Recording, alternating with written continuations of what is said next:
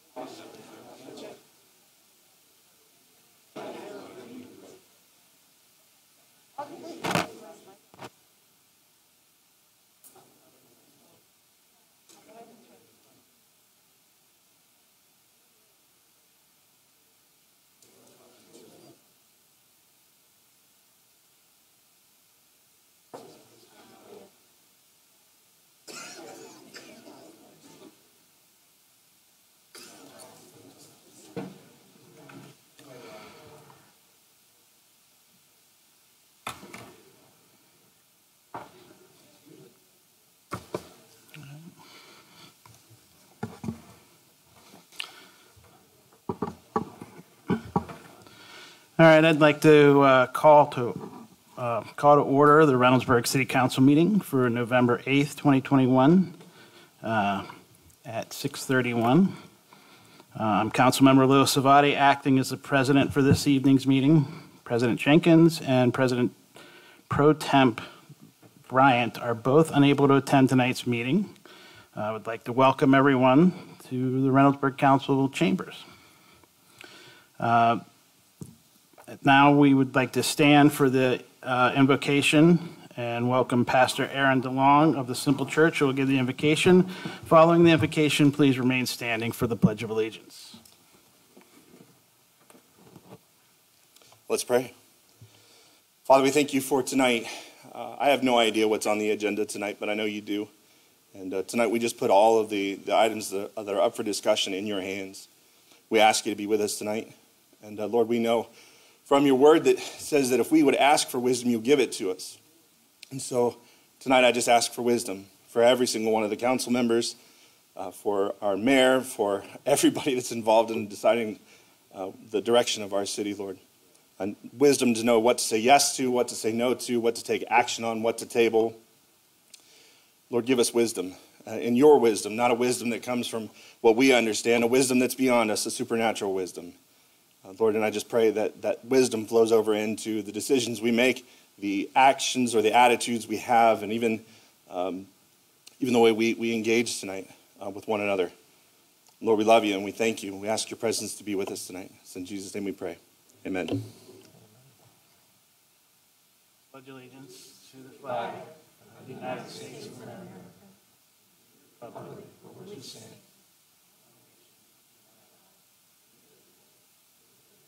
Justice for all. Seated.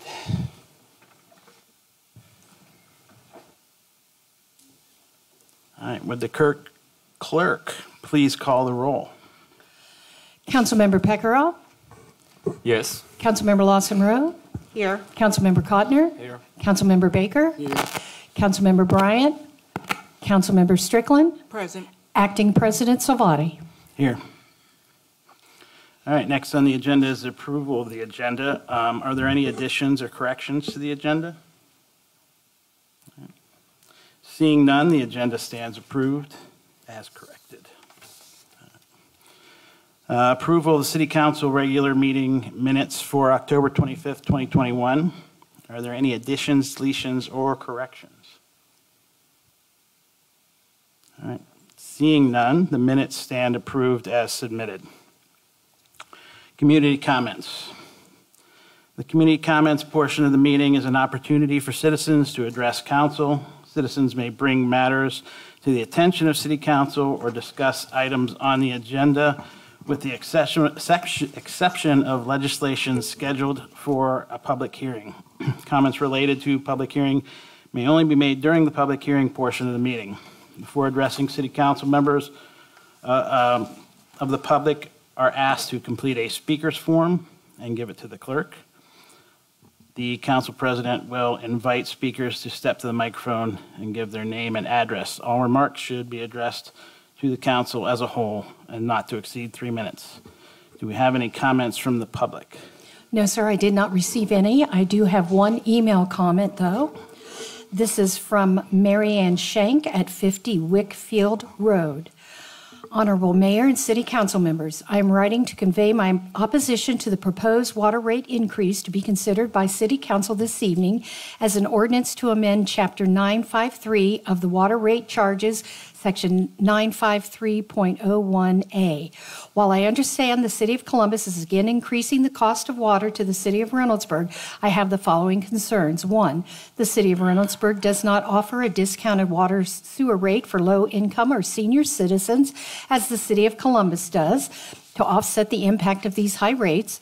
Before adopting yet another rate increase, please fully investigate options to reduce the impact of the already high water rates on low-income and senior citizens such as myself. It is already difficult to maintain my home given the extreme financial burden I experienced during the pandemic, and increased utility costs will only add to that burden. 2, this ordinance is scheduled to be adopted as an emergency. It is not clear from the information included in the City Council agenda packet why an emergency exists, but the cover memo alludes to the need to have new rates in place by January 1, 2022.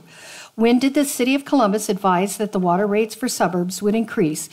Why doesn't the City of Reynoldsburg provide for sufficient public notice and comment on such an increase? The appearance is that the emergency clause is used to subvert public comment. I am sure your true intention is to be transparent and to allow the public adequate time to consider and comment. Costs are rising from all fronts. I hope the City Council will be mindful of the total impact the government has on residents' pocketbooks. With rising home prices, I expect my assessed valuation and hence property taxes to continue to rise. I understand the water sewer program is operated as an enterprise. However, my pocketbook is limited. Overlapping governments also are keen to dip further into my limited pocketbook by the recent expensive and poorly publicized school district levy campaign. And while I understand City Council cannot control those overlapping government, please be respectful of the impact each and every decision costs those of us on limited incomes. I hope you will consider delaying action on the proposed water rate increase until such time as the above-mentioned concerns can be addressed. I apologize for weighing in the day this matter is to be considered, but I only heard about it on the local news today and am unable to attend the City Council meeting this evening. I hope you will respect my perspective, as I hope to be able to maintain my home in Reynoldsburg for the remainder of my given days.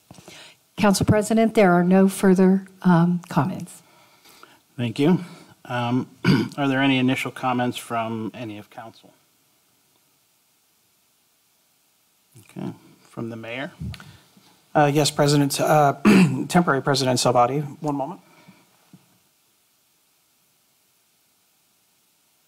I have a proclamation that I would like to read for you, but I can't do it alone, as what you will find out is this group from Joseph Coat, they don't do anything alone. They all work together to meet the needs of the community. So if I could ask the members of Joseph Coat that are here in attendance to come on down with me, please.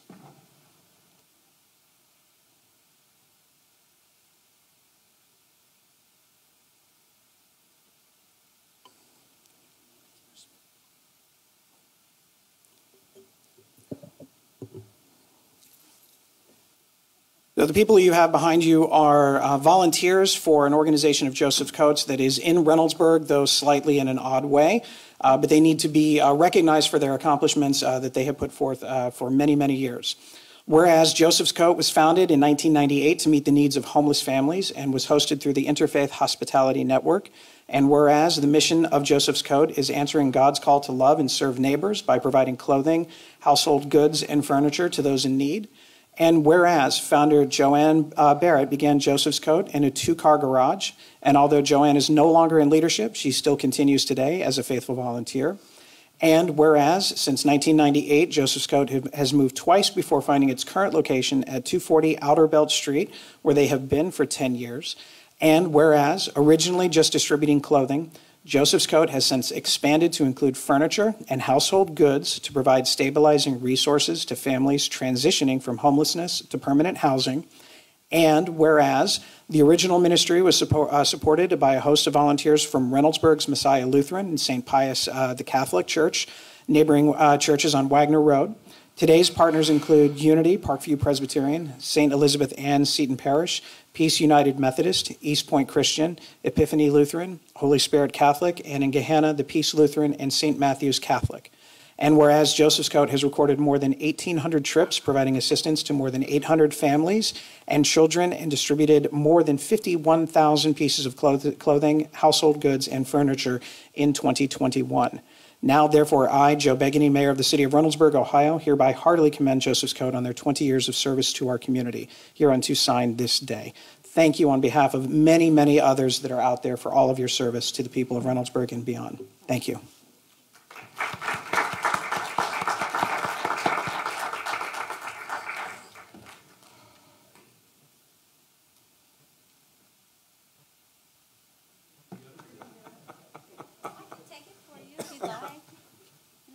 They look wonderful without me.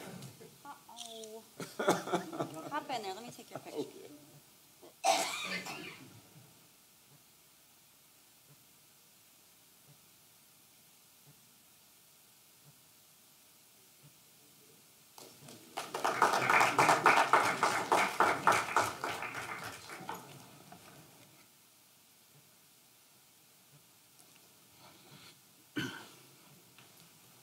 I was kind enough to be invited down last week at a celebration of the volunteers that were in that position. And again, what an amazing thing that they're able to do. I do have a couple of other notes of interest. As we all know, we've been following the federal level legislation for the infrastructure project. Today was a day spent finding out exactly what may or may not be coming our way in the not too distant future. So I do have a couple of items to list here as far as approximate funding. It's nothing specific to the city of Reynoldsburg yet. However, this is what will be coming to the state of Ohio specifically.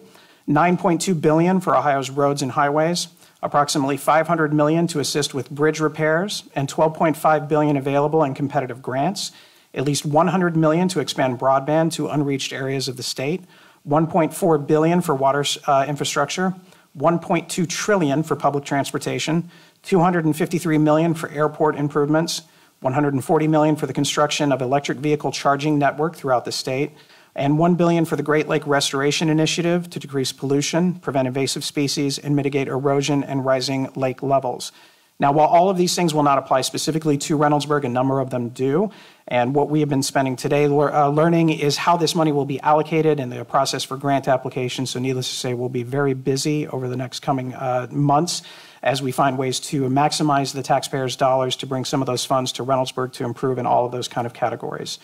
I would also like to let you know that at the next meeting, we will most likely have an announcement as far as our new development director. We're just finalizing some details, but we will have that person involved at the next meeting on November 22nd, so you can meet him and learn a little bit about him. And with that, I'll just have to leave the rest of it in mystery as we're finally, dotting the I's and crossing the T's for that particular item.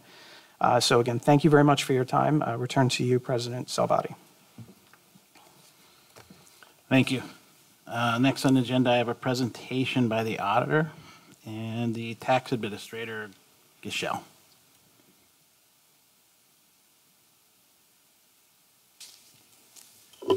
President Salvati and members of council, as a result of the global pandemic, many of our top payees are changing their business model. They're allowing employees to work from home. My team's been running very complex financial forecasts, and we've determined that this change is going to have a severe negative impact on our income tax revenue. Our forecast will be presented by Laura Gischel, who has 25 years worth of experience in municipal tax. She's presented to the Ohio legislator. She's ran the RETA office in Worthington and worked for the state auditor. As council and the mayor begin to review your 2020 budget, please consider the factors that are being presented tonight. And with that, I will present Laura Gischel.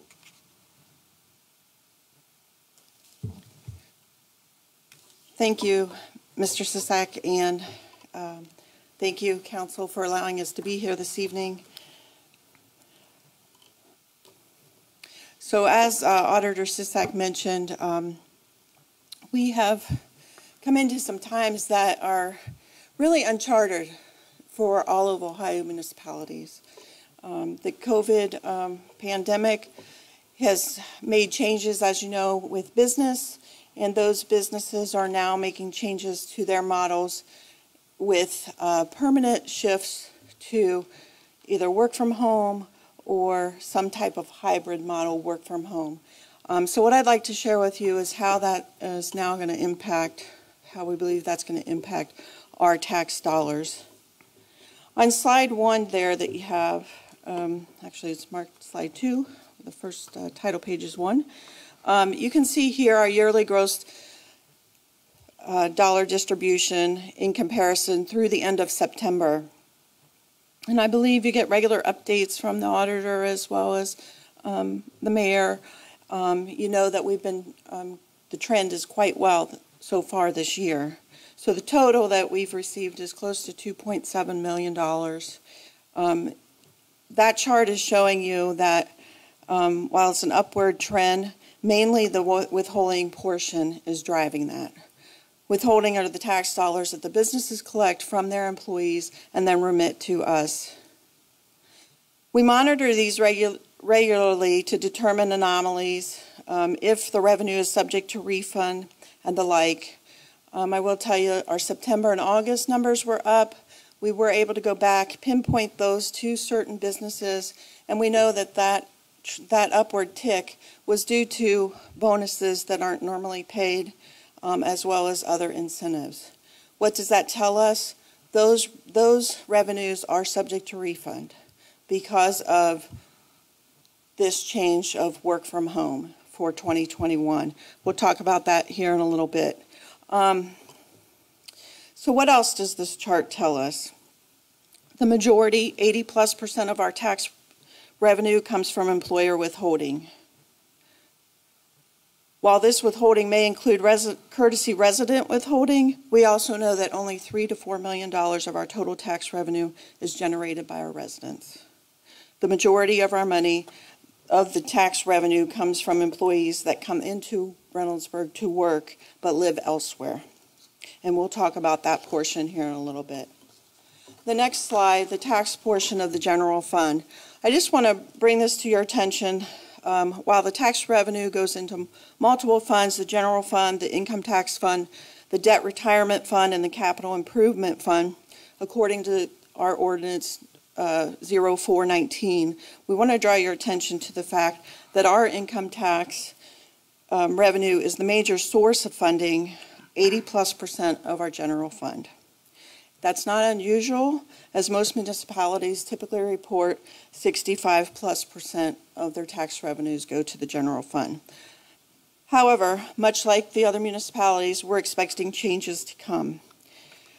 For tax year 2020, Governor DeWine's emergency orders allowed for individuals to work from home, but for local tax to be withheld to the principal place of employment. That was during the pandemic. As you know, it extended and extended. While there are still court cases pending on this issue for tax year 2020, we do not expect a large amount of refunds at this time. However, RETA, assisting us with that income tax collection, they are accepting those requests and they are holding them until such time that the court cases are decided. What we really want to focus on today is more of the 2021 and 2022, what's to come. So on slide 4, what's on the horizon? 2 key tax revenue influences. The first is the potential for 2021 remote work location refund request. That stems from House Bill 110, where our legislators, to try to give quick direction to both the municipalities and the businesses of Ohio, came out and said employers withholding to the primary workplace may withhold to the primary workplace for 2021. However, it would also give employees the option to request a refund at the end of this year if they're working from home. We've been working with our large employers to determine what percentage could we expect for refunds. And those refunds will be coming in starting in January of 22. We expect an influx then, and however, there is a 3-year statutory limitation on any refund requests. So if they don't request it in 22, they still have time to do that. The second piece of this is the employers permanently shifting to a work from home or a hybrid method. I don't know where all of you work, but maybe you work from home during the pandemic. Maybe now you go into the office a couple of days a week or 1 day a week. This is what we're seeing. Employers are now making those decisions.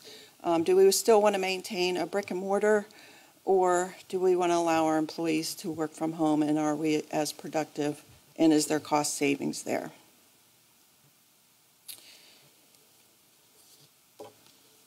So let's address, for planning and budget purposes, we've been in contact with some of our large employers to determine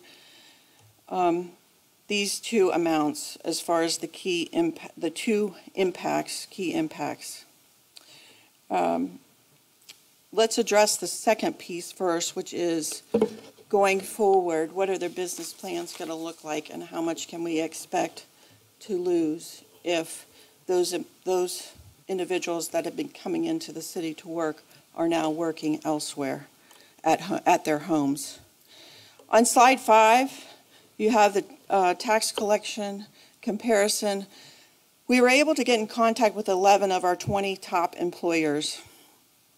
This chart here shows you that their revenue just from those 11 from 2017 through 2021.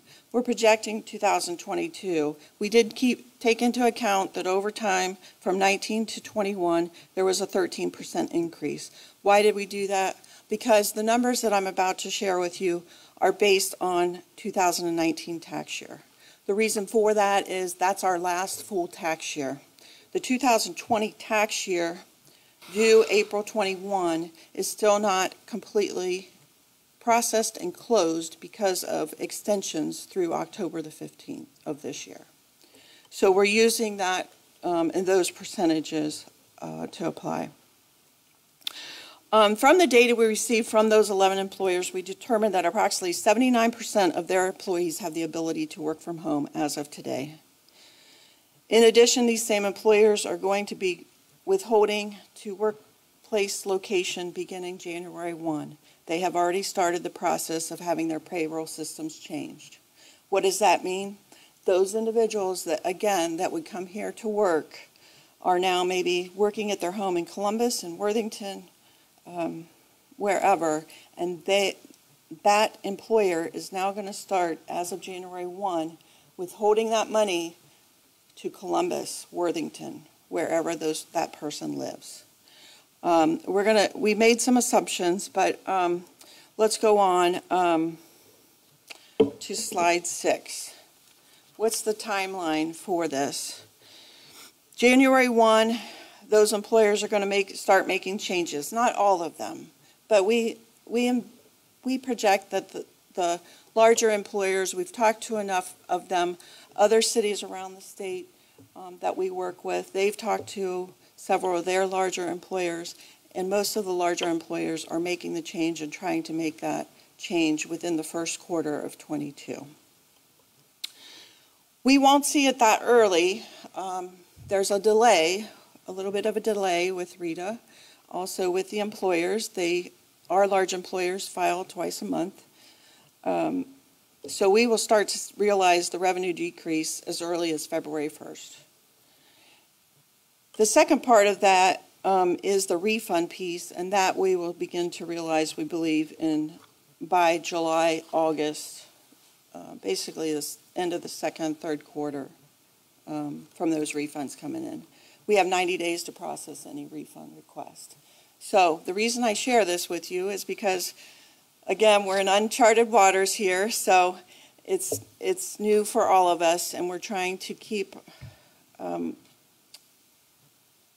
good tabs on the data, what we're seeing, where we're going, so that we can keep you informed.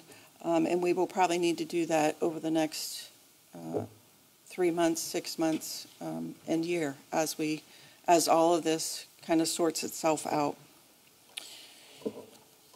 So on slide 7, these are the numbers.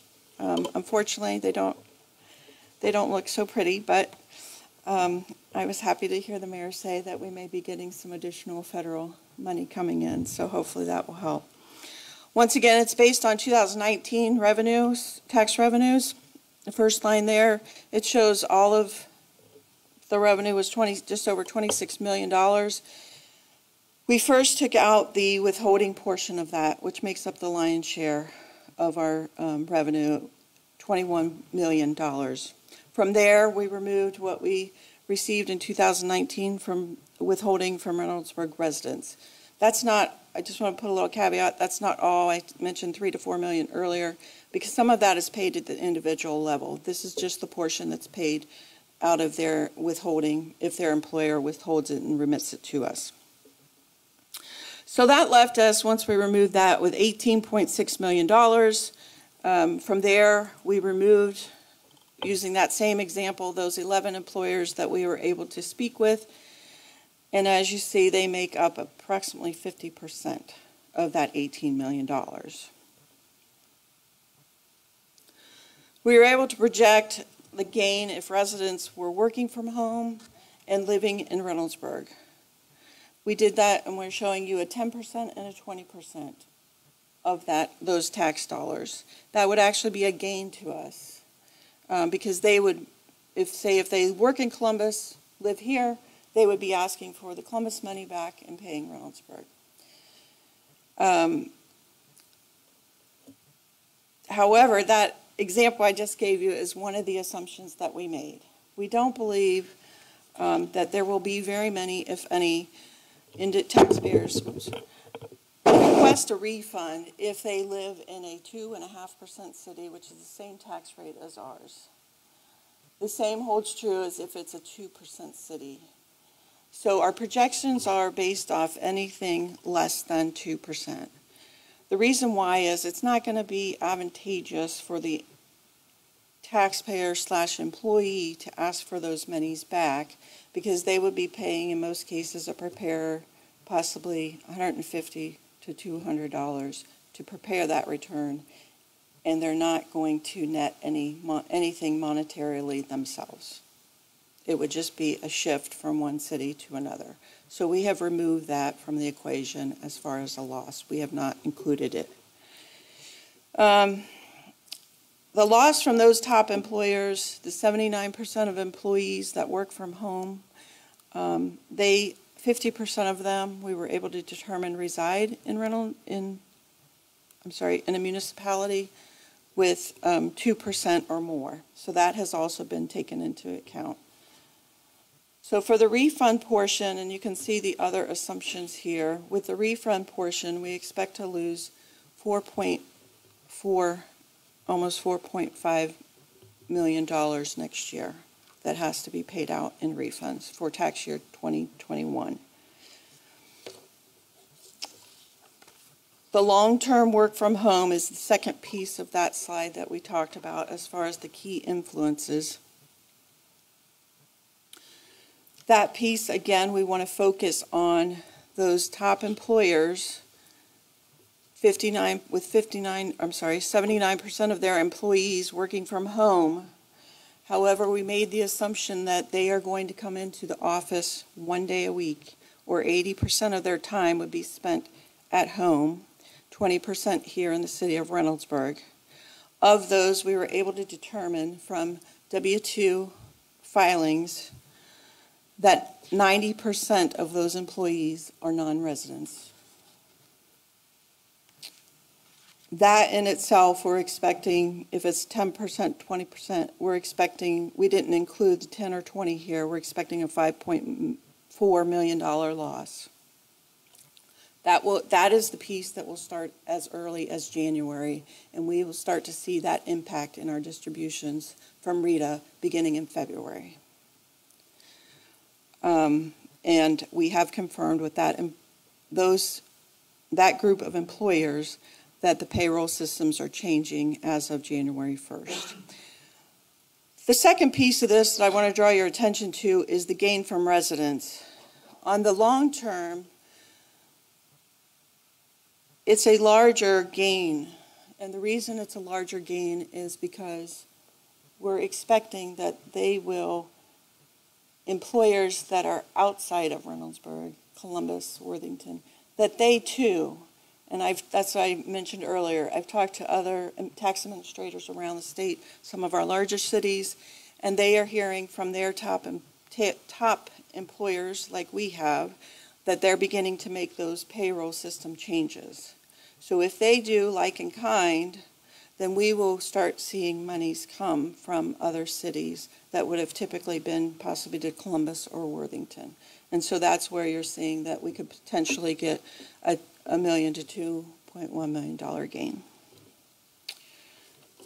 Overall, the net loss is $5.2 million on that long term is what's projected. On page 9 is the total of the two influences, and the total loss is $9.7 million. And with that, I'd like to turn it over to Joni. I guess I do have one more slide in there. And I put this slide in there more for questions because as we were talking through this with some of our other administration here at the city, we received the question about, well, what about residents that live here that are working from home? I mentioned that we only get the $3 to $4 million. I also mentioned that in our long-term projection, we hope to receive a gain from them. But I also wanted to share with you this chart, which shows the returns are filed by income range. And as you can see, the majority of our residents make less than $250,000. Now that could be a combined household. So we have the majority of them in the 10 plus and the 50,000 plus columns, and a few there in the 100,000. But that's just to give you a little bit of an idea there. So I'd like to turn it over to Joni so she can share with you what this how this will impact the general fund projections from here.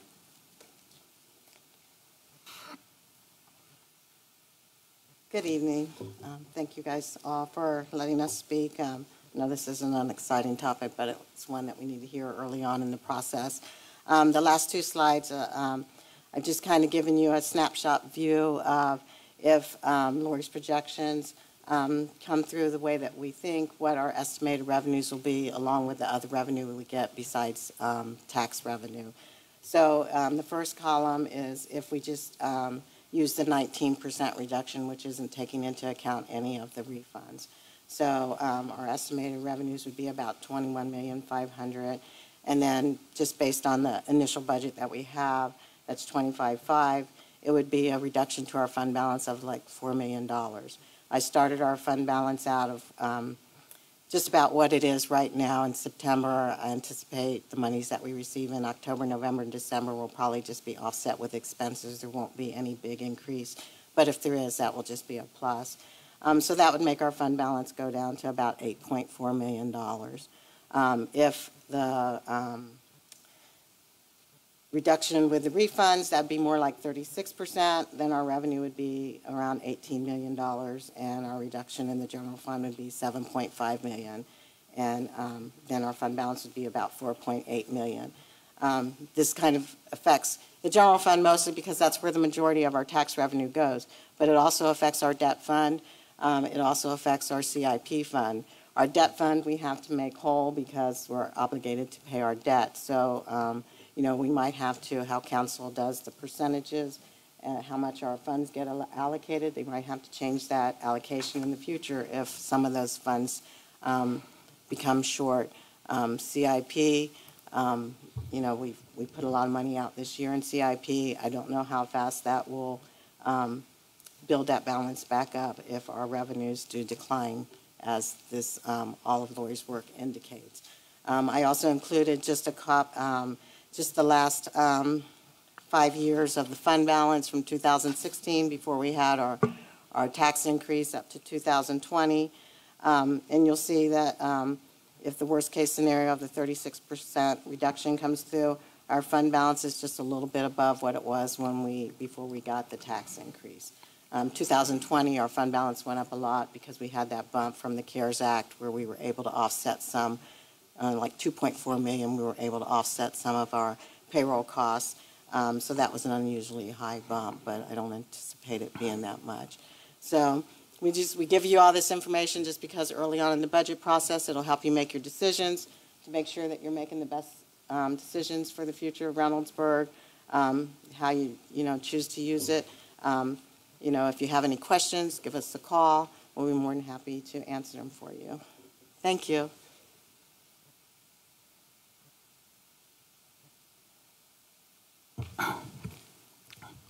Thank you. I have I don't know if it's a question so much as a clarification.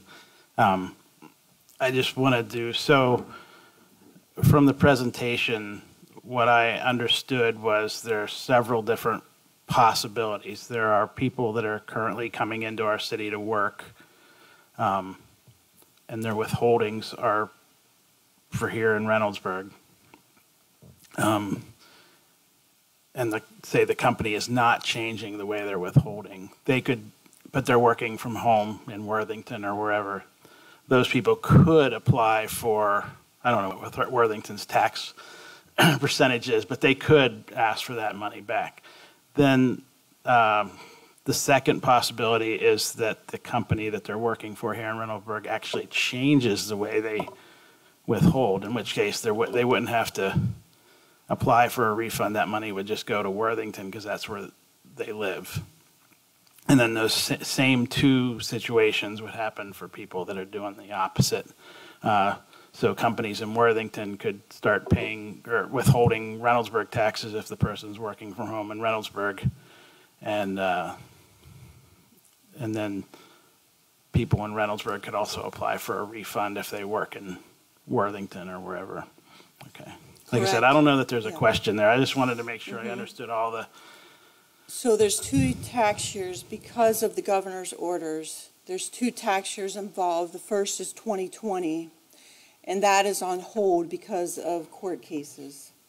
But 2021, the legislators came out and they made it clear to the municipalities and to businesses that now that the work from home time frame has been extended past the governor's order, that employers may withhold that through the entire year, but at the end of the year, the employee can request that money be refunded. So essentially what's been happening is all of 21, our large employers, the group that we kind of focused on there, that we were able to get data from, which was 11 of them, and they made up half of our withholding revenue. They have been withholding that the entire year to Reynoldsburg. However, 79% of their employees have been in a work-from-home situation. Now, again, there's still some unknown there, so we gave you a few assumptions. We built in a few assumptions there because it may not be 100% of them coming back and asking for a refund. And so I tried to take some of those out of there where we thought, well, there's not going to be a shift even if they ask. And we did that, in all fairness, we did that both ways, that we wouldn't gain from those other cities either. The second piece is the long-term piece. And with that, that same group of employers has told us we're going to start that withholding January 1. So all of what they've been withholding to Reynoldsburg in 21 will be no longer.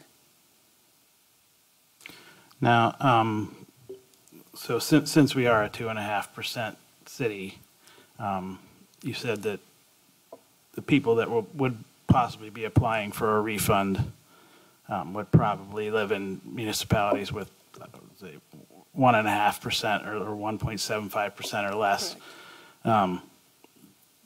Was it an assumption as to how many people live in those lower tax municipalities, or is there some kind of real number there? We know exactly how many people live in a place with considerably lower taxes than Reynoldsburg.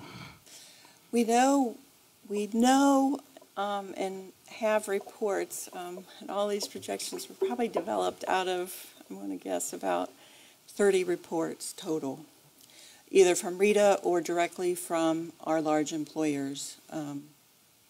We looked at W-2 statements from that group of large employers.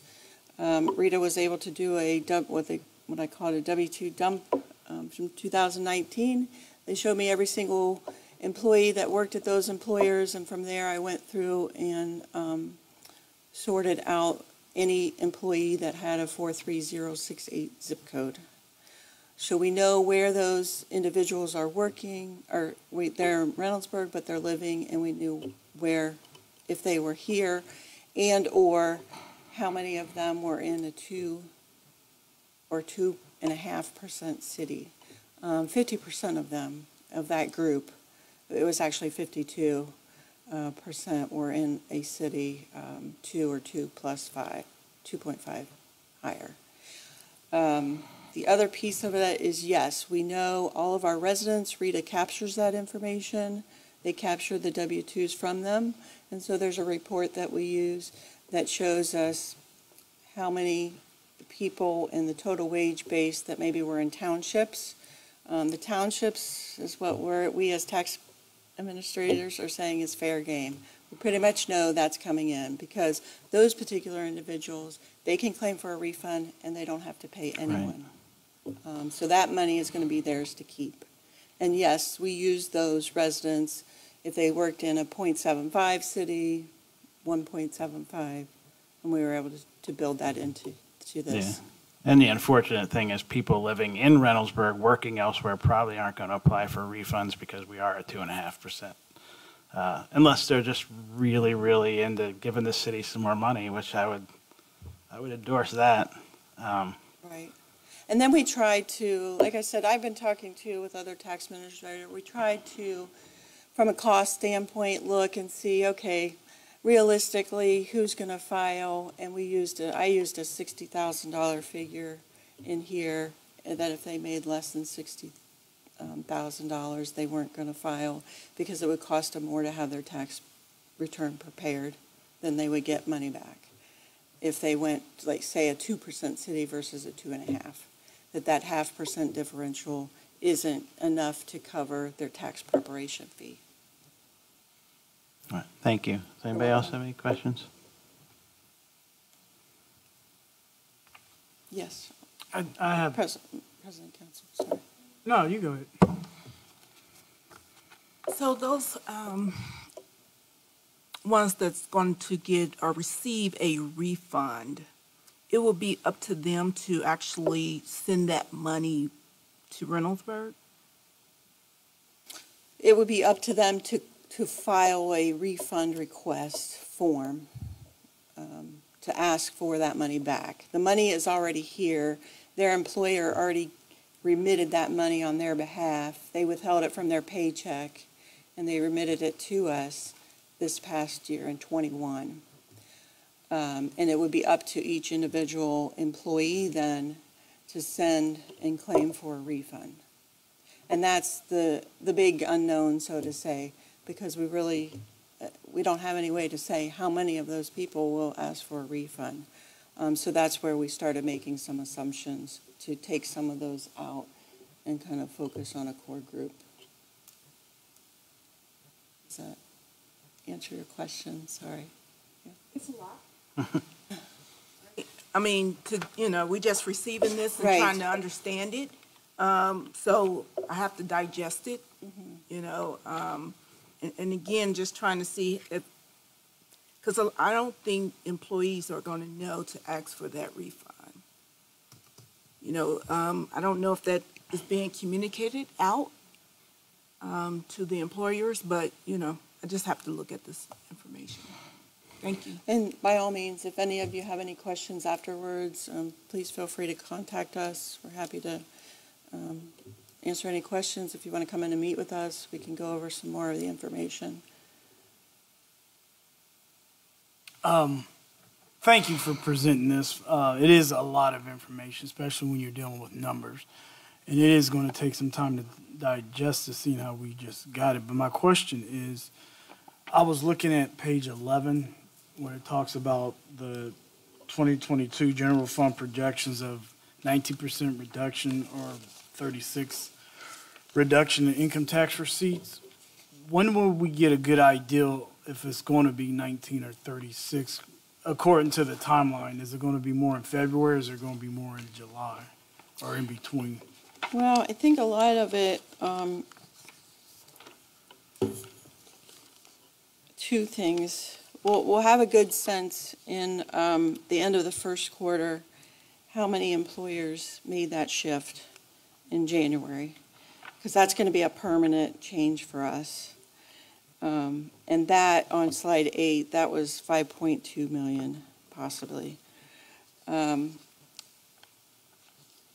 Doesn't mean they can't change after January 1. I've talked to a couple of cities actually today. One of them has already seen 2 of their large employers make that change last month. They think they're getting, we think they're getting these payroll systems ready. That's what we've been hearing. One of theirs, they saw a 40-some% drop. Another large employer, they saw a 55% drop in what they would normally receive for last month. So we will know that. I say we will know that just because the large employers we talked to were looking, their target date was January 1. And so that should be by the end of the first quarter. And that's why we hope to be able to continue to kind of keep the communications open with you and with the rest of our administration, because it's a moving, it's flow, right?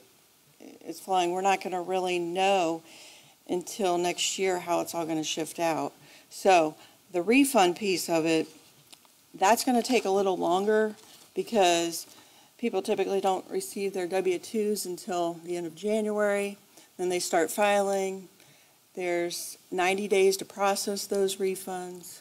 I can tell you firsthand, Rita's getting inundated with paper, with electronic filings, but those refunds have to be out within 90 days.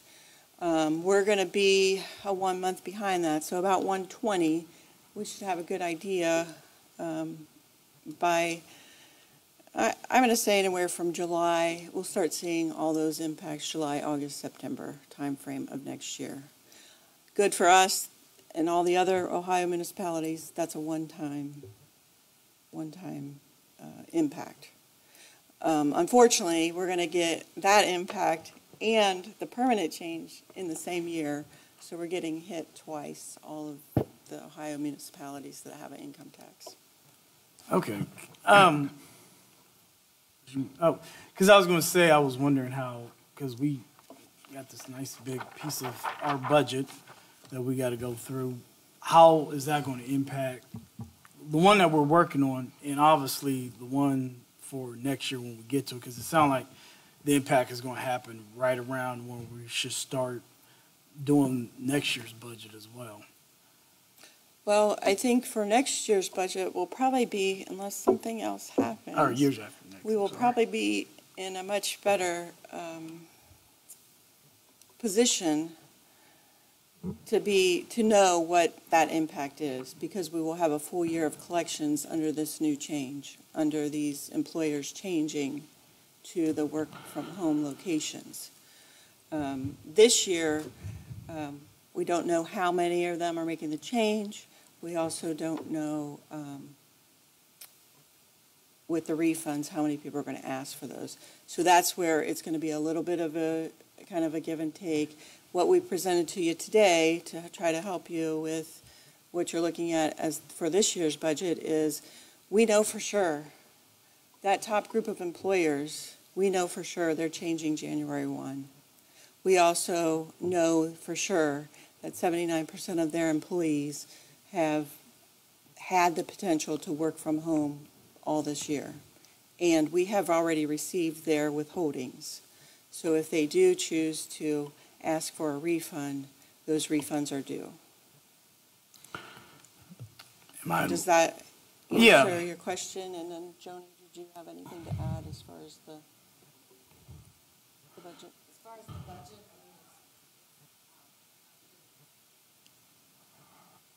the budget, it's up to the mayor and council, how you want it to impact the fund balance.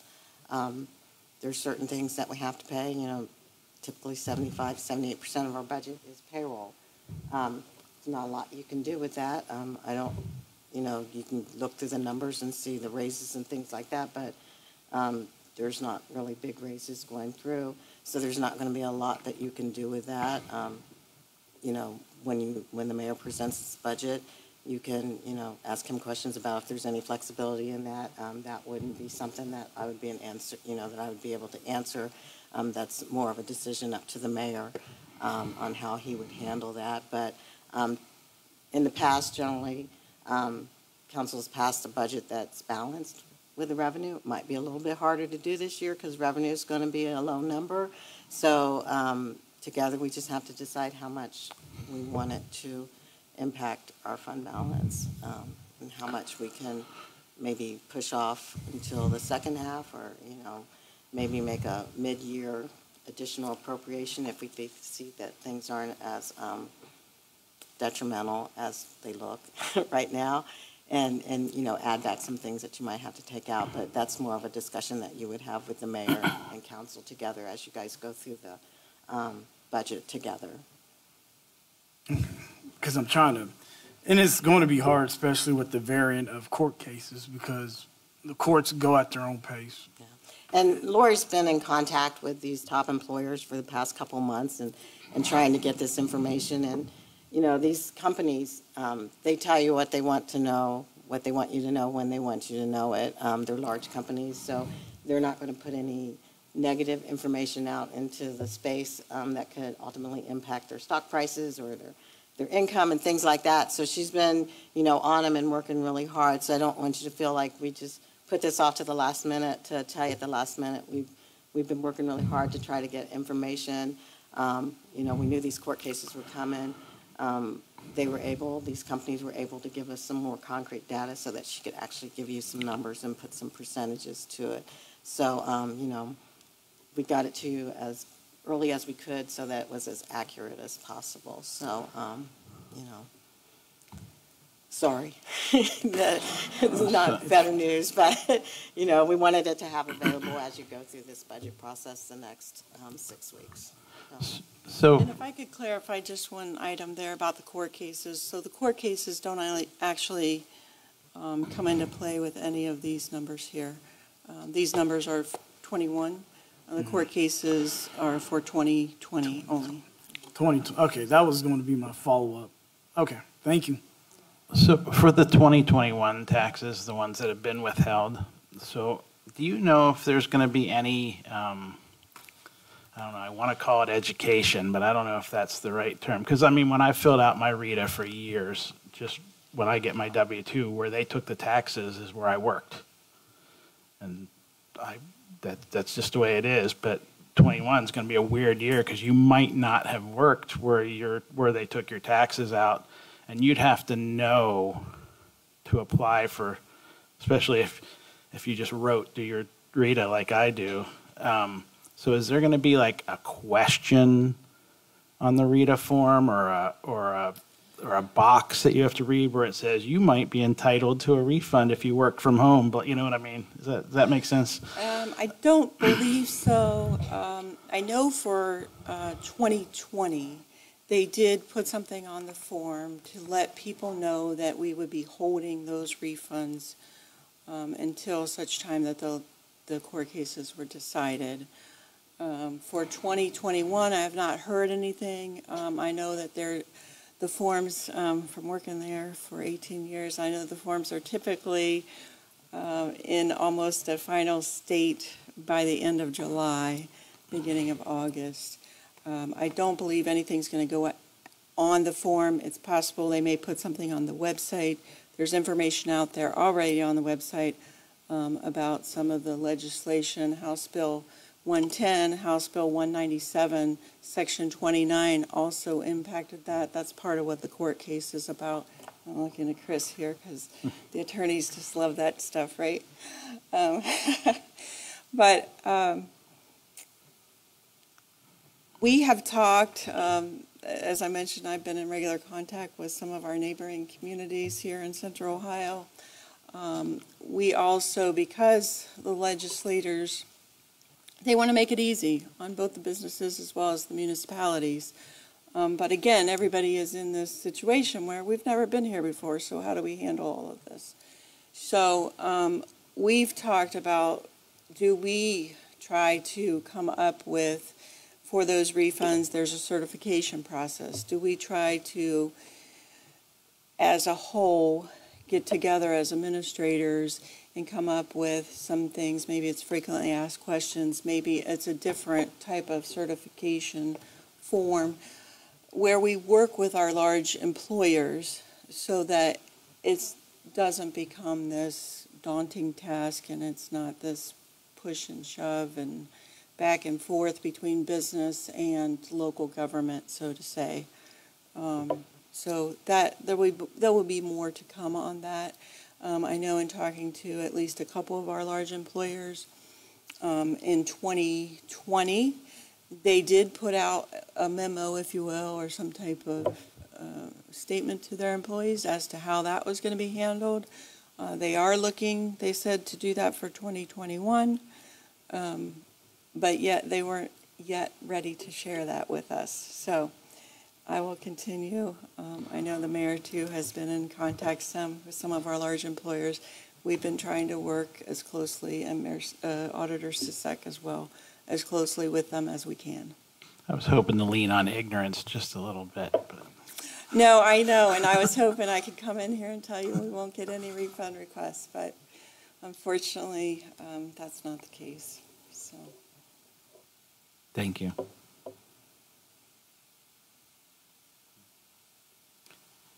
Go ahead, Mayor.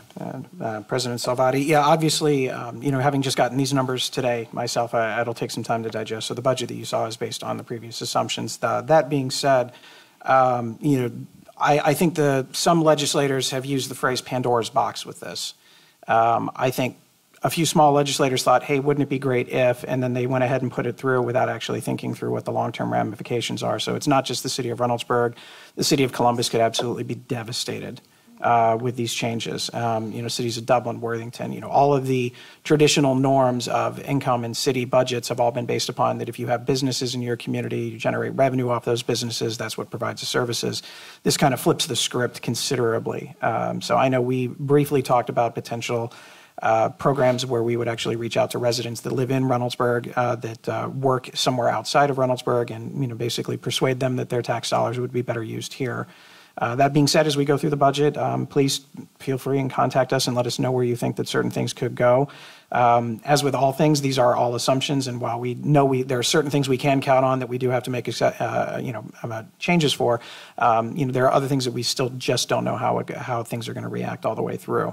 But I'm happy to hear all the feedback as we kind of go through, and when changes need to be made, we'll do so. I would like to think that while this is not the greatest news ever to be given at a council meeting, the reality is the uncertainty of the pandemic, believe it or not, I think has prepared us very well for something like this, that we've been able to take what was in a sense another complete unknown of what happens when things are shut down and how that impacts a business.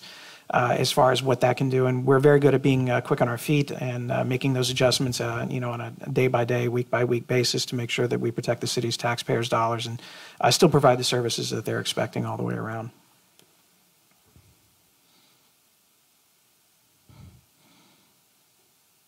Thank you. Thank you. All right, well, I'm depressed, so let's have some public hearings. Item 8 is public hearings. There is public hearing on the following ordinances. Would the clerk please read the first ordinance? An ordinance creating the Summit Road Tax Increment Financing District, declaring improvements to the parcels within each incentive district to be a public purpose and exempt from real property taxation, requiring the owners of those parcels to make service payments in lieu of taxes, establishing a municipal public improvement tax increment equivalent fund for the deposit of those service payments, and specifying the public infrastructure improvements that benefit or serve parcels in the incentive district. Thank you. Would anyone like to make a comment on this ordinance? All right. As I see no further comments, I'm going to close this public hearing for this ordinance. Would the clerk read the next ordinance? An ordinance authorizing local aggregation of retail electric loads in accordance with Section 4928.20 of the Ohio Revised Code. All right, would anyone like to make a comment on this ordinance?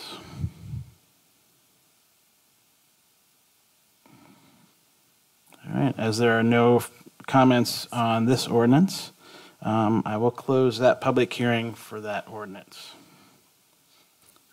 Move on to item 9 on the agenda, which is motions. First motion is a motion to approve a resolution to recognize the Hindu Festival of Diwali. Councilmember Paccarel will read this motion.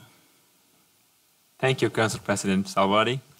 And again, before going to this one, we had a very good celebration it was on Sunday evening in front of City Hall. Thank you, Mayor, and all the council members who are present here. And we had an excellent celebration, having many different people from various different communities coming together.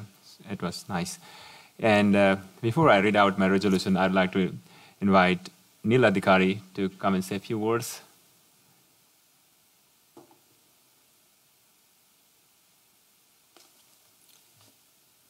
Thank you, Mr. Paccarel, for inviting me to this meeting. Honorable Mayor, respected council members, and all the community members. My name is Neil Adhikari. I'm living in Reynoldsburg, Ohio, and I'm here to explain a little bit about the biggest festival that we had celebrated a couple of days ago. But before that, I would like to congratulate all newly elected council members. We have full belief and confidence in you, and we know you will do amazing within your position.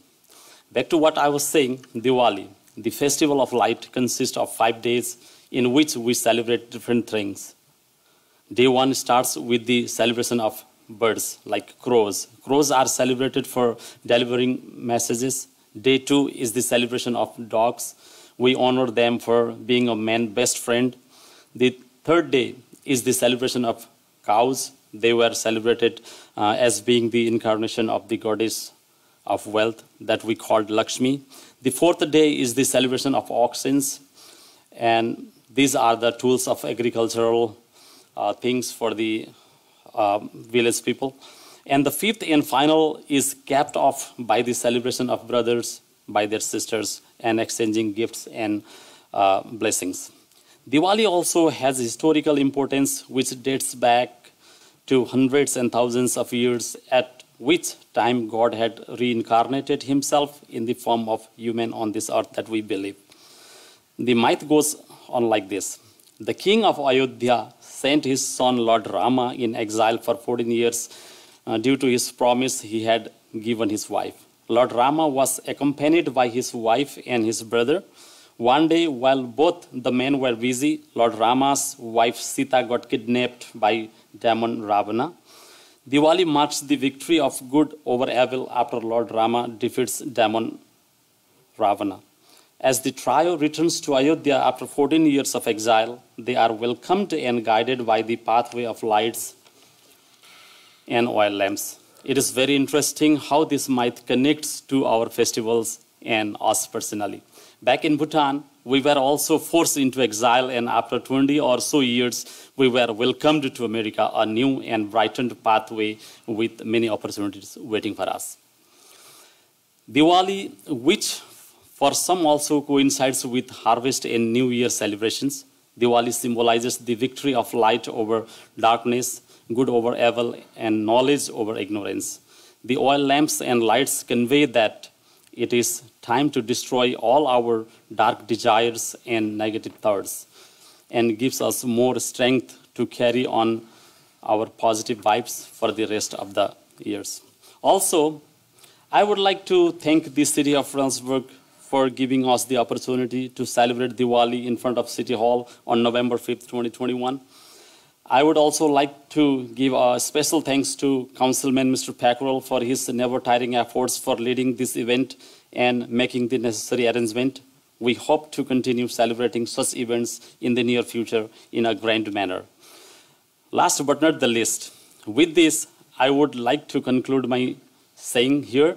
I would like to thank the city of Reynoldsburg for giving me this space to speak forth about Diwali. Thank you for recognizing our festival and claiming October as Hindu Heritage Month. Thank you. Thank you all. All right, thank you, Mr. Adhikari. So let me read the resolution here. Resolution recognizing the festival of Diwali. Whereas Hindu American Foundation and over 1 billion Hindu around the world observe this festival of Diwali, the festival of light, which symbolizes the victory of dharma or good over evil.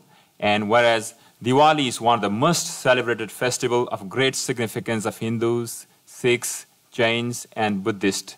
And whereas recognizing the religious and historical significance of Diwali, the US Congress has officially passed unanimous resolution in 2007 and has since been part of official White House celebration. And whereas Diwali renews our commitment to uphold values of truth, non-harming, charitable giving, community service, etc. And whereas Diwali is a time of worshiping light in the form of wisdom, knowledge, peace, compassion, and well-being. And whereas Diwali is celebrated by many Hindus as a day of thanksgiving for homecoming of Lord Rama and the beginning of the new year of many Hindus. And whereas Sikhs, Diwali is celebrated as a day that the 6th founding Sikh Guru or revered teacher Guru Har Gobind was released from the captivity of Mughal Emperor Jahangir. And whereas the Jains, Diwali marks the anniversary of attainment of moksha or liberation by Mahavira, the last of the Tirthakars, the great teachers of Jain Dharma, at the end of the life of 527 BC. And whereas Buddhist, especially the Newar Buddhist, Diwali is commemorated as Asoka Vijaya Dasami, the day of the great emperor Asoka embraced Buddhism as a faith. And whereas it is there is a sizable population of Hindus, mainly originating from Bhutan, Nepal, and India, who have made Reynoldsburg their home.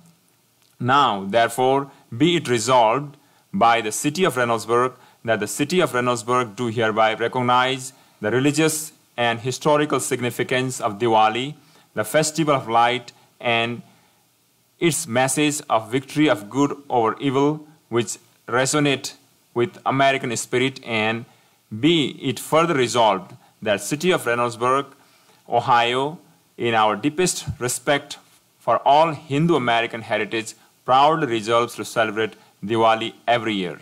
Passed this on 8th day of November 2021. Thank you.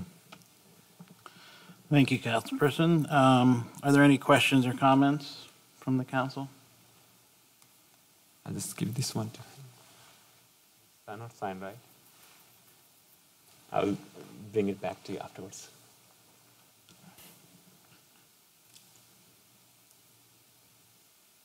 All right. So if there's no questions, may I have a motion to approve this resolution? So move. So moved by Councilperson Strickland. Do I have a second? Second by Councilmember Baker. Any other discussion? All right, all in favor, say aye. Aye. Any opposed? All right, the motion carries.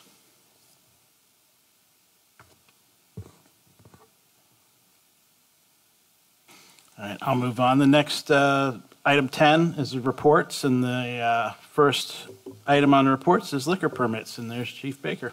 All right, liquor permits, almost as exciting as income tax revenue. Try to help you out here. So first They won't one, cost us as much money. Yes. The first one's a new liquor permit application for Ohio Springs Incorporated, located at 8271 East Broad Street. This business will be operated as a Sheetz. The office holders for Ohio Springs are Thomas Luciano, Thomas Patton, and Gary Zimmerman. The liquor permit is for a C1, C2 class, which is for beer, wine, and mixed beverages in sealed containers sold for carryout only. This will be a new business, so there are no police-related calls at this location. The Ohio Department of Liquor Control has advised us that they know of nothing that would prevent the permit from being issued. I do not recommend we request a hearing for this permit application. 2 and 3 we can do together. This application was sent to us to notify us of a change in the LLC interests. MPC Investments, which held both of these liquor permits at the 2 speedways in town, has changed to Speedway Holdings, but the managing members are not changing. For those, I also do not recommend we request a hearing for those permit applications. Thank you, Chief. Any questions? Okay. Thank you. All right, we're going to pause here so we can get a picture for the Diwali.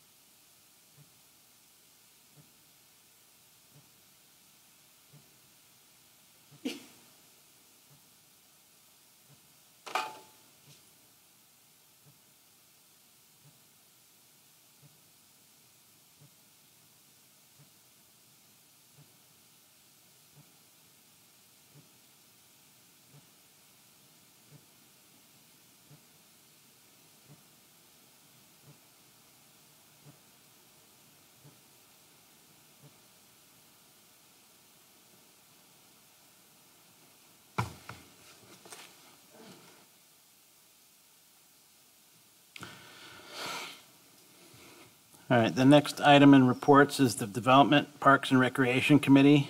Turn it over to Councilmember Baker. Thank you, President Salvati. This is the Development, Park, and Recreation Committee meeting for November 8th, 2021. Members in attendance are Members Cotner, Councilmember Lawson Rowe, Councilmember Pacquiao, myself, and Acting President Salvati. The first item on the agenda is an ordinance to amend the official zoning map for the city of Reynoldsburg for a property located at 8555 East Main Street from Innovation District to Community Commercial District. The first reading was October 11th, 2021. This ordinance has been brought back to committee to review the recommendations made by the Planning Commission regarding the zoning. Attorney Shook. Yes, thank you, Councilmember Baker. This application for rezoning had 2 hearings in front of Planning Commission. At the second hearing, the applicant had amended their application to reflect that they were only requesting rezoning for less than half of the parcel, the portion of the parcel that faces Main Street at the northern portion of the parcel for community commercial. After having made that change, Planning Commission went ahead and has moved to accept this proposal and make a recommendation to council to approve the rezoning with the following condition: that a traffic impact study be conducted depending on how the lot split is determined. At this time, it is represented to council to committee and requesting that this be sent to the full council for second read. Thank you. Is there any questions from the committee regarding this ordinance? Any from council? Okay. Seeing how there's no discussion, I'll make the motion that, I will make the motion that we forward this ordinance on the council for its second reading. Is there a second? Second. Second by Councilwoman Lawson Rowe. Any further discussion? Okay, seeing none, all those in favor say aye. Aye. All those opposed? Ayes have it. This ordinance will be forwarded to council for its second reading.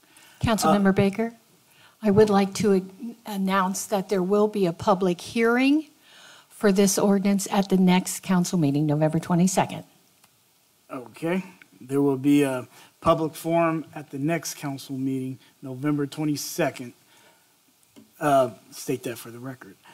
The second ordinance, the second item on the agenda is an ordinance making a transfer of funds in the Park and Recreation Department among various general funds, accounts, and declaring an emergency. Director Bauman. Thank you, Chairman Baker, members of the committee, members of council. We are wanting to put in a sound system or loudspeaker system, paging system is what the company calls it, at both Huber Park and JFK Park. We do have the funds available within the budget. We are not asking for any additional appropriation. However, I was informed that it needed to come out of the 5,600 capital accounts versus my 5,300 services. So I am requesting the transfer of funds, and I am requesting emergency language on this to be passed at the next meeting in order to keep the pricing that we've been given and to ensure product delivery. Okay. Any questions from the committee? Any from council? Yes, I have a question. Yeah, Councilmember So, thank you. I think this is most important item that we need. What kind of sound system are you going to put there? It's going to be more of a paging system, so we could use a microphone, or we can tie it to the telephone that's in the senior center, so we can pick up the phone and make paging announcements.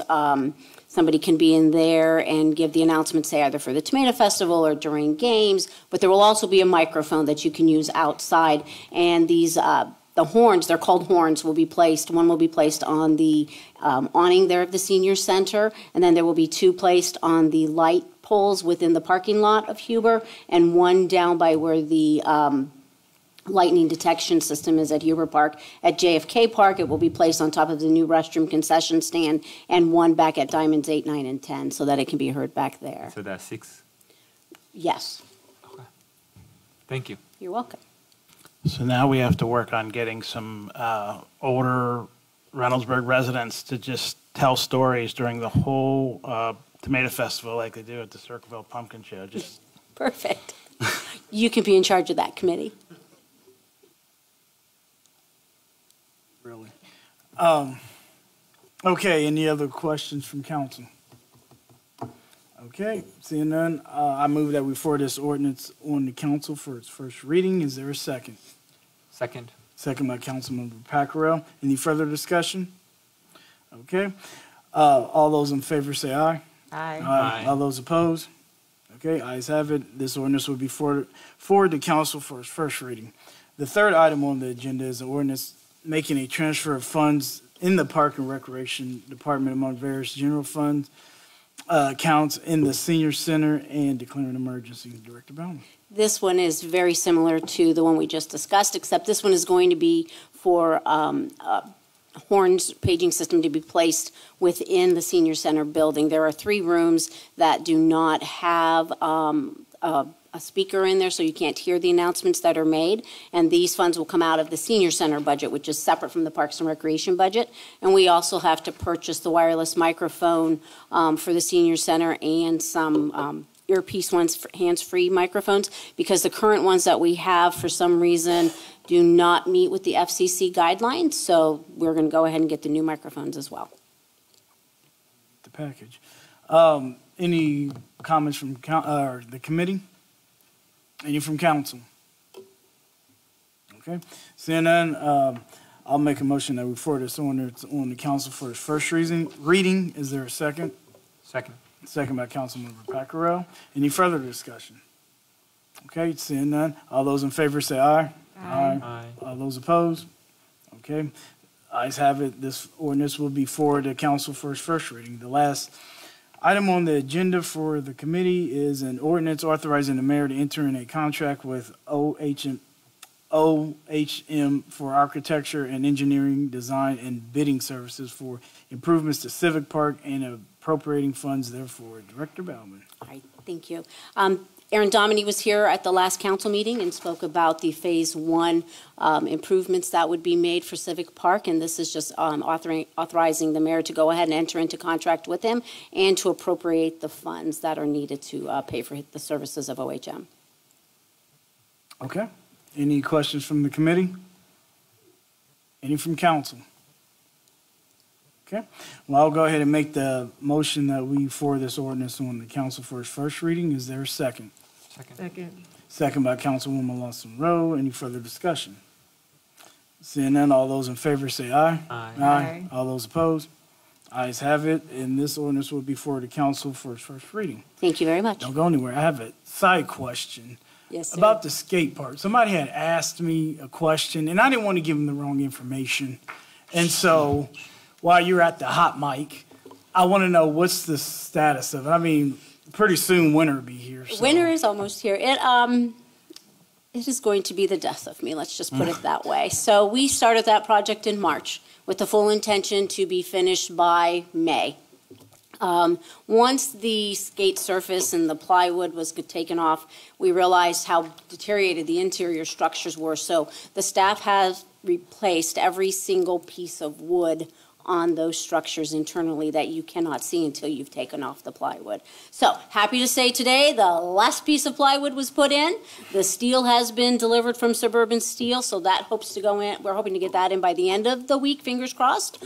And then next week we have to take a little time off because there's a tree that needs to be decorated, which is for the lighting, which is a little more than just one tree. It's a lot of lighting that's going to need to be done at the senior center.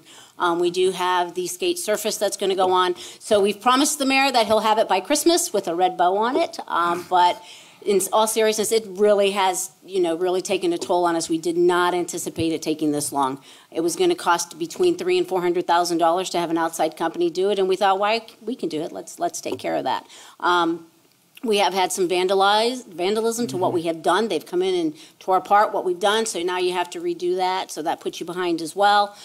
We've had 2 staff members out on injury leave. We've had COVID cases, and then we've had our normal job that we've had to do. So we apologize that it's taken this long, but it will be done by the end of this year. And that's the better answer that I could have gave. So that's why I wanted to put you on the spot. Okay, thank you. You're welcome. Oh, back to you, Acting President Savati. Thank you. Item C on the reports agenda is the Public Safety Law and Court Committee, and Councilmember Lawson Rowe will take that. Thank you, Acting President Salvati. This is the Public Safety Laws and Court Committee meeting for November 8th, 2021. Members in attendance are Councilmember Cotner, myself, Councilmember Pacquiao, and Acting President Salvati. Item 1, an ordinance appropriating funds from an account in the Maintenance Department and appropriating funds to an account in the Police Department. Chief Baker, you're already there. Thank you. I'll speak for Mr. Taggart here. What we are purchasing is a utility vehicle. As you know, we purchased a utility vehicle a couple years ago. We never imagined how we would use that vehicle as we're using it today because of the pandemic. For those of you that's come to public forums that we've had, we constantly hear how the citizens like that. They like our officers in these utility vehicles because they're more approachable.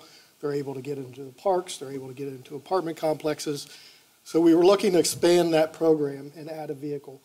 So we are adding a vehicle under our current budget. This is not an increase in any budget item.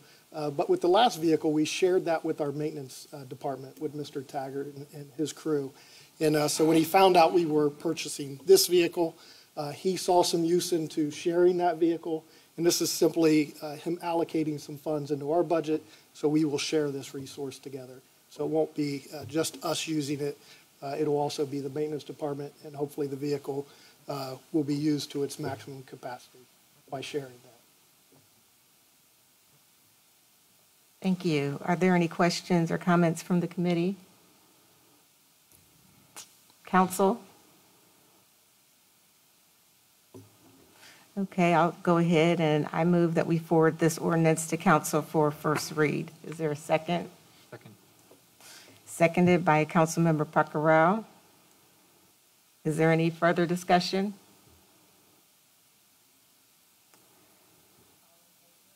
All in favor? Aye. Any opposed?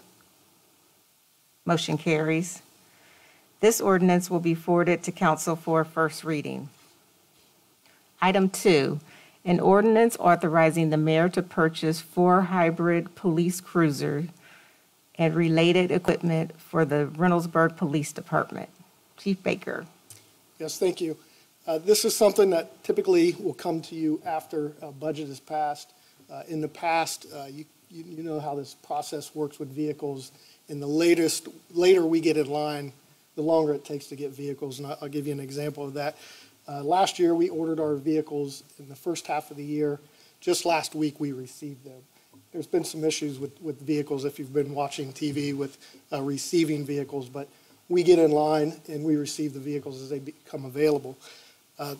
By bringing this forward now, it also provides the opportunity for all public hearings to have on this item and not pass it by emergency. So that's why you're seeing this item now instead of after we pass the budget. Are there any questions or comments from the committee on this legislation?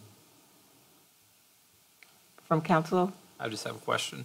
The hybrid cruisers, what's the thought on it, and do we expect some savings as we operate the vehicles? What are you looking at? Yes, thanks for asking that.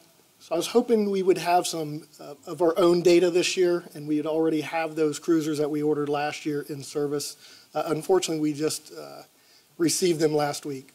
We do have some data from Westerville that shows a significant miles per gallon increase in these hybrid vehicles. So we don't have our own data yet, but we do expect a significant savings, both in fuel costs and maintenance costs with these vehicles. We eventually want to switch our vehicles over to hybrid. That's going to be a process. We're not getting rid of good vehicles. We wait until they're at the end of their life, and then we'll cycle those vehicles out. But we do expect to see significant fuel savings and maintenance costs with these vehicles. Westerville has seen those savings already. And so these will just go into the regular rotation for, it's not going to be your car that you get to take first priority on, just kind of roll it into the normal rotation. Yeah, these 4 will be allocated to patrol. We have several vehicles that are over 100,000 miles. We currently have 1 vehicle that's above 150,000 miles. About a month ago, the mechanics put a separate vehicle out of service because of maintenance costs. It was not worth fixing them. That vehicle was already supposed to be out of the rotation, but since it took so long to get our new vehicles, we had to hang on to it. But these 4 will be allocated directly to patrol. And while you're talking that threw a new question at me. The different technology, different vehicle, how are our mechanics' comfort level on handling these products? So I'm not sure. sense of that yet? We always check with them. As soon as our vehicles came in, the three that we just received last week, they took one of those vehicles. I can tell you it was kind of weird for me. So I've never been in a pure hybrid vehicle. So when I turned the key, nothing occurred. And I've never been in a vehicle like that. And until the dash said vehicle is started, I had no idea it was started. And when we drove the vehicle, so I have a semi-hybrid vehicle, I think. I'm not a mechanic, but there's only certain times at stoplights and stop signs that the engine will shut down. With these vehicles, anytime you're not on the gas, that engine shuts off. So you could be going 55 mile an hour down the road, take your foot off the gas, and that engine stops. So you're not burning fuel in these vehicles anymore. So I'm kind of excited to see what our savings will be. I think they'll be significant if you look at Westerville, but we don't have our own data yet until we put those vehicles into service. Thank you. Are there any other questions or comments? I move we forward this ordinance to council for first read. Is there a second? Second. Second by Councilmember Pacquiao. Any further discussion? All in favor? Aye. Any opposed? Motion carries.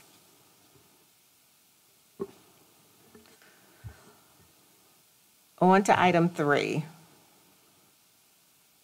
An ordinance to amend Chapter 351 parking of the codified ordinance for the city of Reynoldsburg. Attorney Shook, will Yes. you speak to this? Yes, thank you, Councilmember Lawson Rowe. This is an ordinance to amend Chapter 351, which is our parking ordinance. There are 3 changes that are proposed. The first is to give the police greater flexibility to be able to remove vehicles that create safety hazards that are illegally parked in the city, including vehicles that are blocking fire exits and fire hydrants. In addition, we are seeking to amend certain sections of the prohibited parking places section to include that cars will be prohibited from parking within 3 feet of the edge of the apron of any private or public driveway. That's to give residents a little bit more safety and flexibility in being able to get out of their driveway without it being potentially blocked by another vehicle. And in addition, we are making a minor change to prohibit parking within 20 feet of any intersection, not just the crosswalk of an intersection. And then finally, the third major change is to expand the streets in which there is no parking when there is more than 2 inches of snow on the ground. The list of streets was first promulgated back in 1984, and so it hasn't been changed now in about almost 40 years. So there are a few streets that have been constructed in the city since that time, which are major cut-through streets, and those streets are Priestley Drive, Kingsley Drive, First Gate Drive, and Rodabaugh Road from First Gate Drive out to Wagner Road. So those are streets that would be added to the list of streets that you cannot park on when there are more than 2 inches of snow on the ground. And that's to make it easier for our street sweepers and for travel down those streets. Thank you. Thank you. Are there any questions or comments from the committee on this legislation? Any from council? I move we forward this ordinance to council for first reading. Is there a second? Second. Second by Councilmember Pacquiao.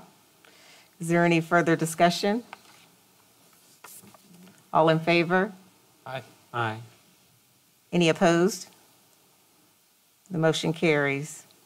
This ordinance will be forwarded to council for first reading. As there is no further business for the Public Safety Laws and Courts Committee, I return this meeting to you, Acting President Salvati. Thank you. Thank you. We'll move on to item D on the agenda, Public Service and Transportation Committee, and Councilmember Strickland will take this one. Thank you, President Savati. This is the Public Service and Transportation Committee meeting for November the 8th, 2021.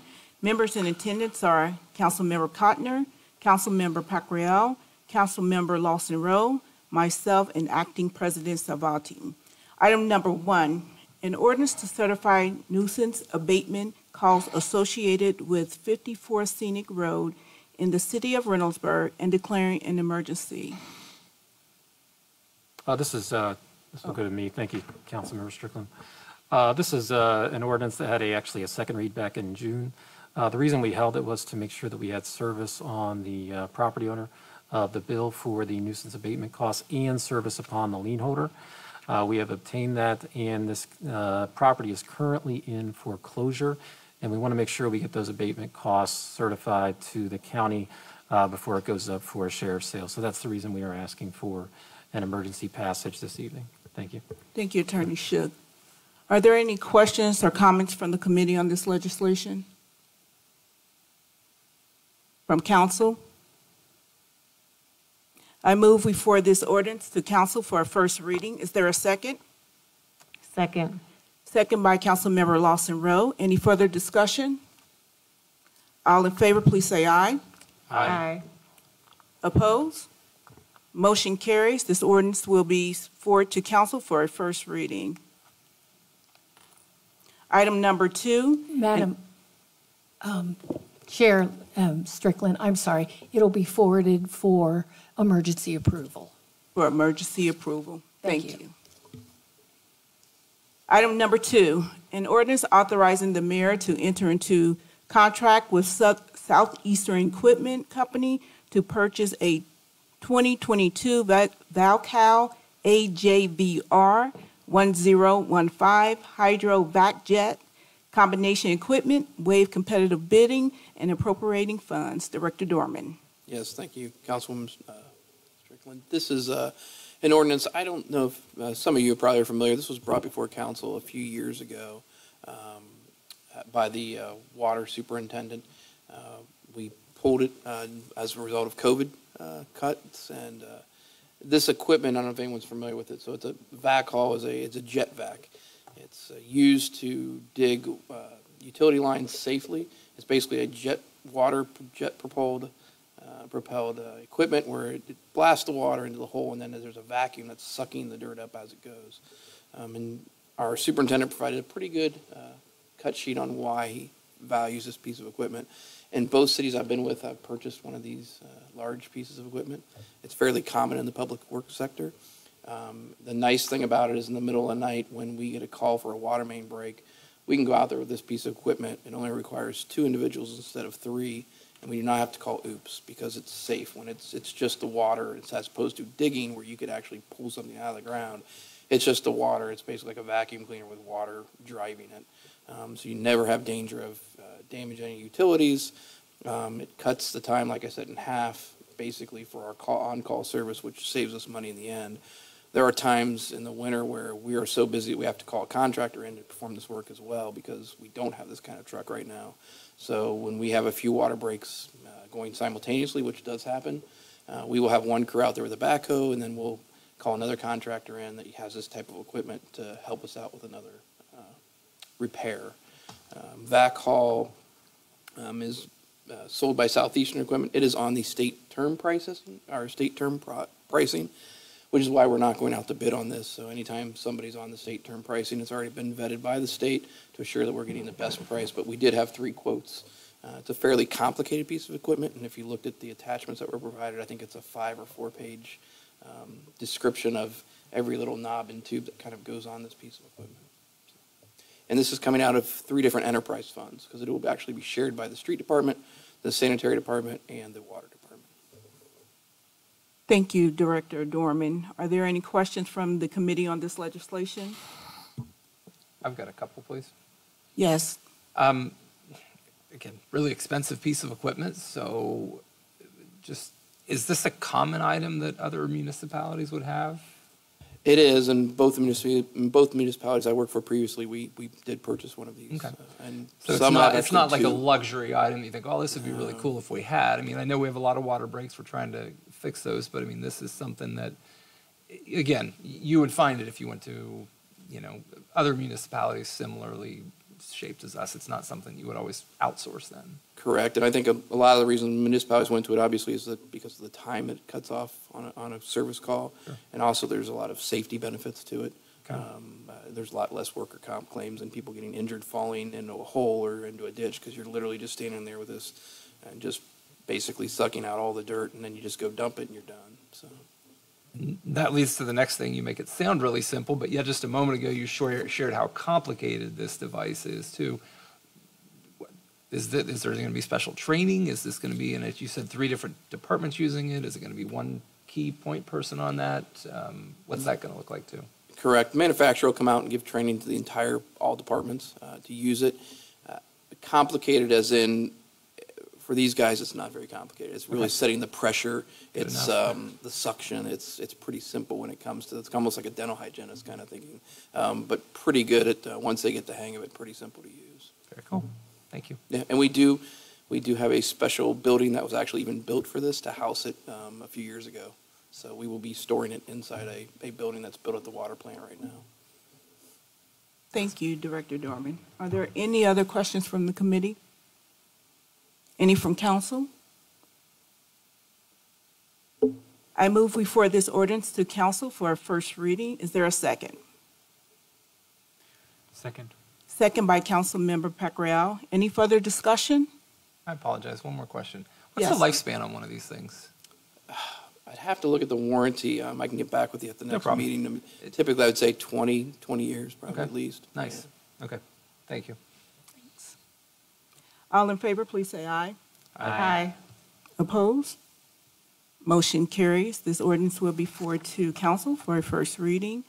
Item number 3, an ordinance to amend Chapter 953, Water Charges, Section 953.01A, Water Rate Schedule of the Code of Ordinance for the City of Reynoldsburg, Ohio, and declaring an emergency. Director Dorman. Yes, so it's that time of year. We talk about water and sewer rates.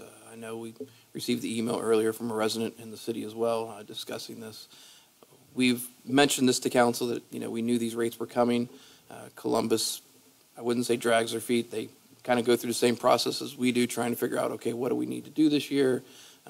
What does it look like budgetary? And then trying to figure out how they're going to fund that. Once again, Columbus provides 90% of the water and sewer services within the Franklin County area. We are a master meter community, just like Gahanna, Obetz, and Bexley.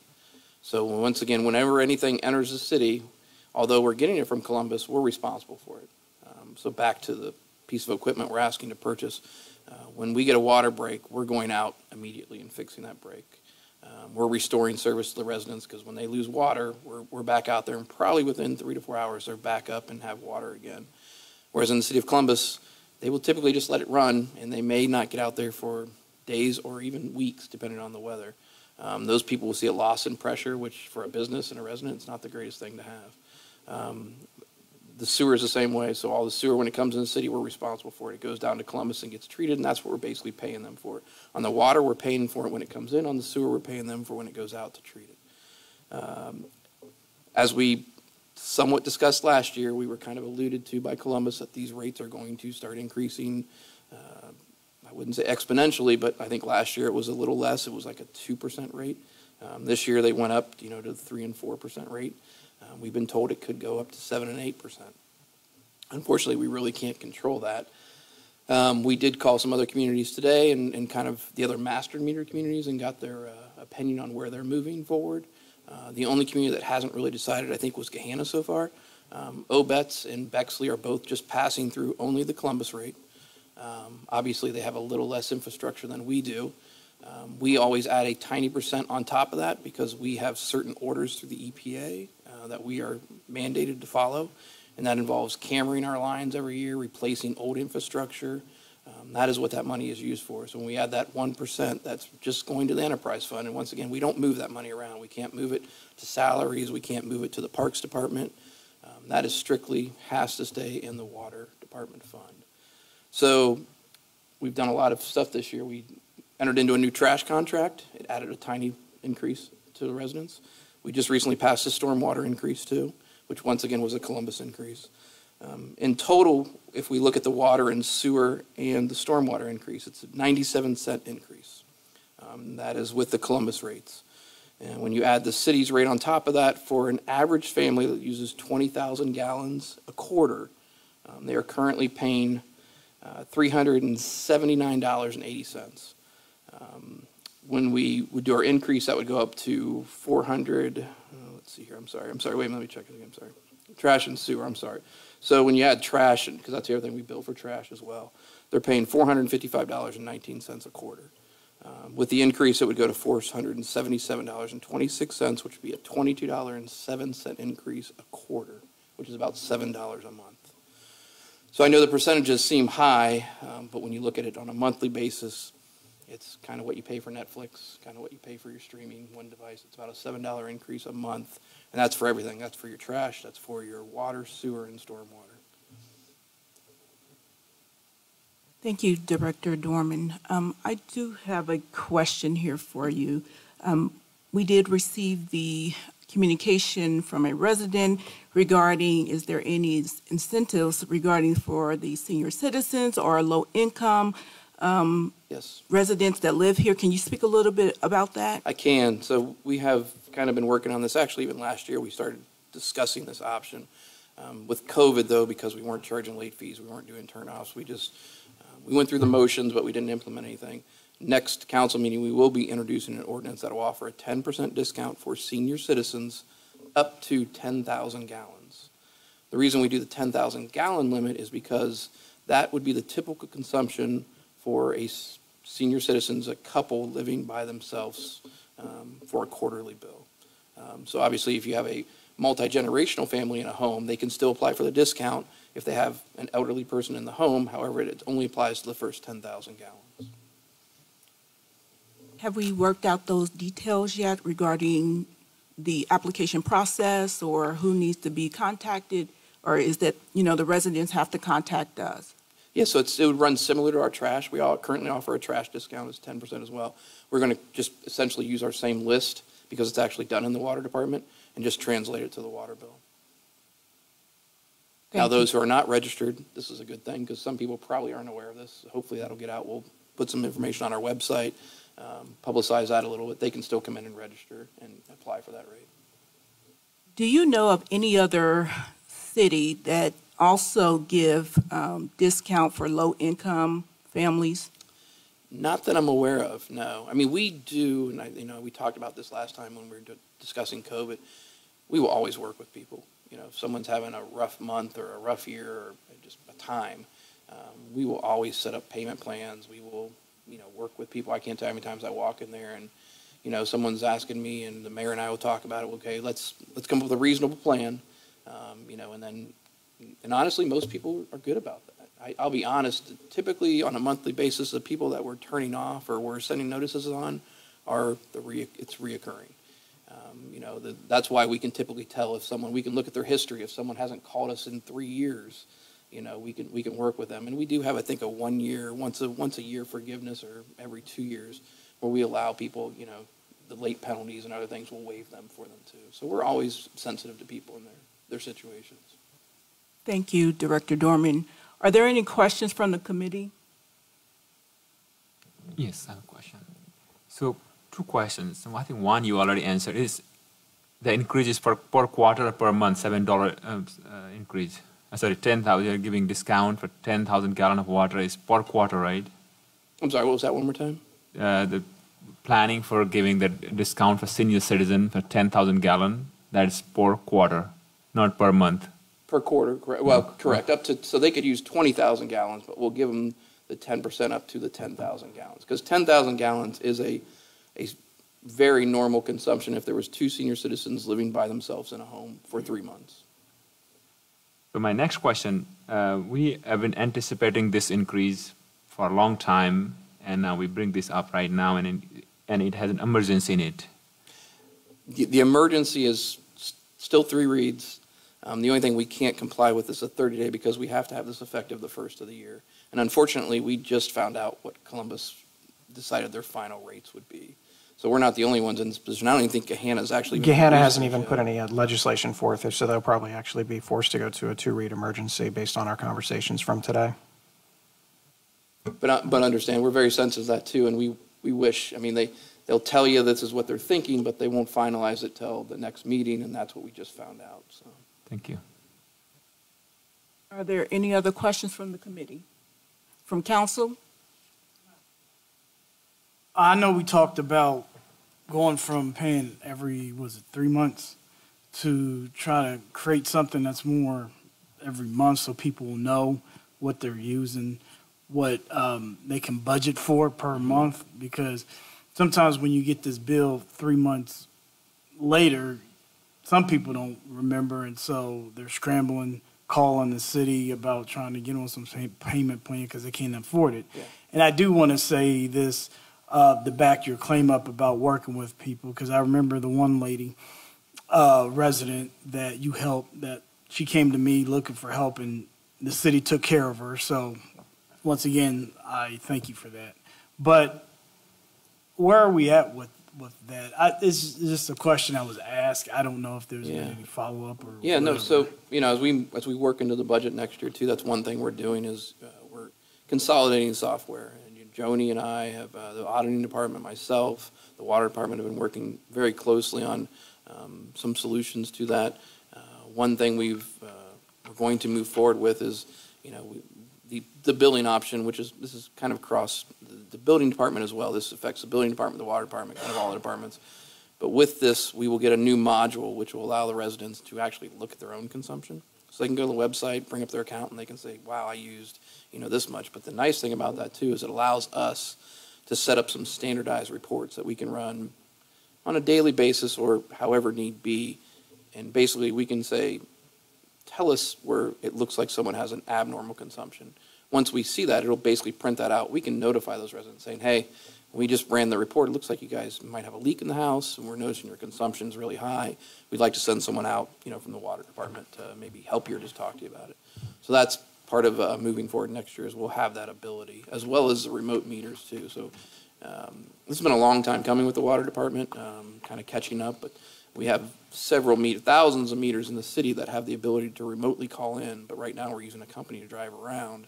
We'll be turning those on probably in the next month, which will help too. So people can really see their consumption every 24 hours. They can get on there and look and see how much, and that's how we know.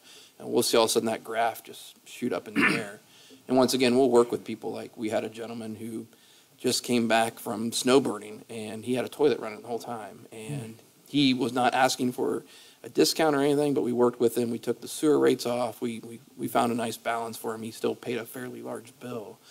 But that was something, if we would have known that, we could have seen that. Now, he was far away, but he probably could have had a family or a relative go in the house and at least turn the water off. So. Thank you, sir. Thank you. Are there any other questions? I move we forward this ordinance to council for a first reading. Is there a second? Second. Second by Councilmember Lawson Rowe. Any further discussion? All in favor, please say aye. Aye. Opposed? Motion carries. This ordinance will be forwarded to council for a first reading. Item number 4, an ordinance to amend Chapter 945 sewer charges, Section 945.92C rate schedule of the Code of Ordinance for the City of Reynoldsburg, Ohio, and declaring an emergency. Director Dorman. So once again, kind of explain this, just same as the water. The rates that were included in there were total rates of water, sewer, and trash increases on a average resident home. Any other questions from the committee? From council? I move we forward this ordinance to council for a first reading. Is there a second? Second. Second by Councilmember Pacquiao. Any further discussion? All in favor, please say aye. Aye. Opposed? Motion carries. This ordinance will be forwarded to council for a first reading. Item number 5, an ordinance authorizing the mayor to enter into an intergovernmental working agreement with Franklin Soil and Water Conservative District to support the Big Walnut Watershed Coordinator Program administered by Franklin Soil and Water Conservative District in coordination with and support from MORPC and the State Watershed Program with ODNR and Ohio EPA. Director Dorman. Yes, this is an annual contract that we do enter in with, they call it a working agreement, actually, not a contract, with Franklin Soil and Water Conservation District. They work with most of the counties, or most of the cities within the county, as well as the unincorporated areas in Truro and whatnot. They provide us with assistance regarding stormwater. Stormwater pollution is probably the biggest thing they help out with. On occasion, they'll help us out with some sedimentation erosion control inspections. And every year they do an annual rain barrel and rain garden workshop, which hopefully maybe some of you have attended or been part of. That program is a great program every year. If people attend that, when they leave, they get a free rain barrel they can hook up at their house and use to conserve water, or plants at a local nursery they can get free to install a rain garden. They also are in the school districts. They work with the schools in the Envirothon and in the environmental science departments, helping them with some educational components as well. So, thank you, Director Dorman. Are there any questions from the committee? From council? I move we forward this ordinance to council for a first reading. Is there a second?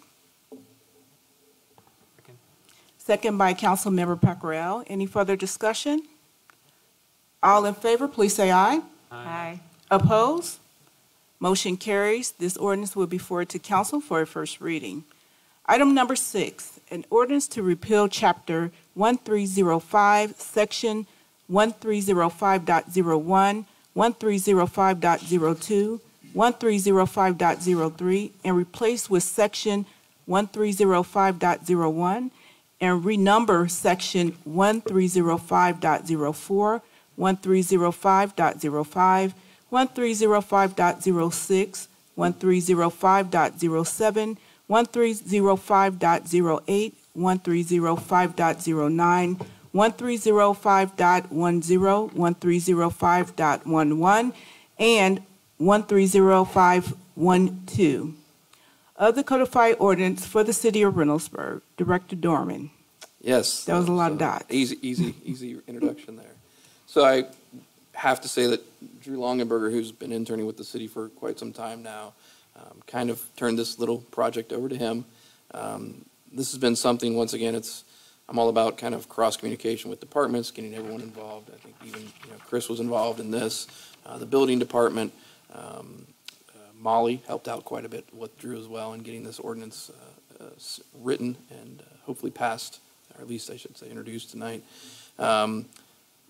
Every city looks at their fee schedule. They should look at their fee schedule, periodically, every 2 years, every couple years. We haven't looked at our fee schedule since 2017. Some of our fees were a little low, some of our fees were a little high, especially as we're getting development now in the city. It's important to look at our fees. Obviously, we're not in the business to make money, but we should at least be making sure we're staying whole and covering our costs in the building department and other areas on inspections. I'm going to be actually coming to council next meeting to increase some funding for our plumbing because development is so good. Our money in the plumbing area has pretty much been exhausted. We are turning over $13,000 to $15,000 a month in plumbing inspections. And just today, our new CBO started for the city, which is the first time we've had a CBO in the city for many, many years. So our goal with this was to take all the various sections of code that the city has where it references one fee and another fee and put them in one concise document. So when someone walks in the door, we can hand them the document and it lists all the fees from your zoning and your plan reviews to your building and your inspections. We called multiple communities. I had Drew and I worked together on this. We've worked on this together probably for the past 5 months at least, maybe longer. We called Gahanna, Canal Winchester, Pickerington, Whitehall, Westerville, Obetz, Pataskala, and New Albany. And we basically took all of their existing fee schedules, cross-referenced, put them in a database, and did some comparables. Anytime we found a number that varied more than $10, we took a look at that and we adjusted it accordingly. Not that we want to be the most expensive, but we also don't want to be the cheapest. So we're pretty much now in line with all these other communities that are surrounding us in the fee schedules. Thank you, Director Dorman. Are there any questions from the committee? From council? Yes. Councilman Baker. Jeez. I just want to give Drew credit. I mean, I know Director Dorman gave him some credit, but from council, I want to give you credit, young sir, because this looked like it was a long, tedious process, and the information you provided was well deserved. So just want to say thank you. Any other comments from the committee or council? I move we forward this ordinance to council for a first reading. Is there a second? Second. Second by Councilmember Lawson Rowe. Any further discussion? All in favor, please say aye. Aye. Opposed? Motion carries. This ordinance will be forwarded to council for a first reading. As there is no further business for the Public Service and Transportation Committee, I return the meeting back to you, Acting President Savati. Thank you. Thank you. Next item on the reports agenda is the Finance and Administration Committee, which is more of me. This is the Finance and Administration Committee meeting for November 8th, 2021. Members in attendance are Councilmember Baker, Councilmember Strickland, and myself. First item on the agenda is an ordinance to authorize the mayor to enter into a development agreement with the Center Ice Foundation of Central Ohio for the purpose of future sale and redevelopment of real estate and declaring an emergency. Mayor Begany or City Attorney Shook. Thank you, Chair Salvati. Obviously, this is in regards to the piece of property the city had purchased what seems like just days ago, but was actually a few weeks ago, for the potential for a development of the Center Ice Foundation, which would include all the materials that were brought out before, the 2 sheets of ice, the field house, and things of that nature. The development piece is set to go into effect so that way they can continue doing their due diligence and working with their sponsors to go ahead and get this project off the ground. I'll leave it to City Attorney Shook to talk about some of the eventualities in case things do work out the way that they are supposed to. And then, unfortunately, we will make sure that there are considerations for if things do not work out the way that they're supposed to, what happens in that case. Thank you, Mayor Begany and council members. This is a development agreement negotiated between the Mayor's Office and the Center Ice Foundation of Central Ohio. As you will see in this development agreement, it's structured very similarly to what we saw with the Trivium development agreement for the Happy Dragon site. There are some significant differences, however. One of the most significant differences here is that because this is a project that the city has actively recruited from this nonprofit foundation for the purpose of being able to provide an ice facility and a multi-use facility to the city. This is a piece of land that the city would be willing to donate to the Center Ice Foundation for the purpose of having this development take place. That will not take place, though, unless the Center Ice Foundation can raise the funds that they need to build what they hope to build. We are going to incorporate, whatever site plan that they are able to provide into a purchase and sale agreement to ensure that that is the project that is actually built on this property, with, of course, a reversion to the city if that is not what is built. In addition, the charitable portion of the development will also come back to the city and will be leased to the Center Ice Foundation on a ground lease for $1 a year, similar to what we currently do with the YMCA. This is an 18-month option development agreement, so the Center Ice Foundation has that time period by which to go ahead and engage in their fundraising efforts and their site development efforts and present a project to the city within that time frame that is acceptable to the city, at which time, if that takes place, we can negotiate a purchase and sale agreement. Those are the highlights of the development agreement at this time, but I am here to answer any questions that council may have. All right, are there any questions or comments from the committee on this legislation? Go ahead, Councilmember Strickland. Attorney Shook, so I just want to make sure I understand. So the foundation will have 18 months to actually raise any funds for this particular property? What was the 18 months for, maybe? The 18 months is the time period by which they have to present a project site development plan to the city that is satisfactory to the goals of what this development agreement is attempting to obtain, specifically the ICE facility and, of course, the multi-use facility.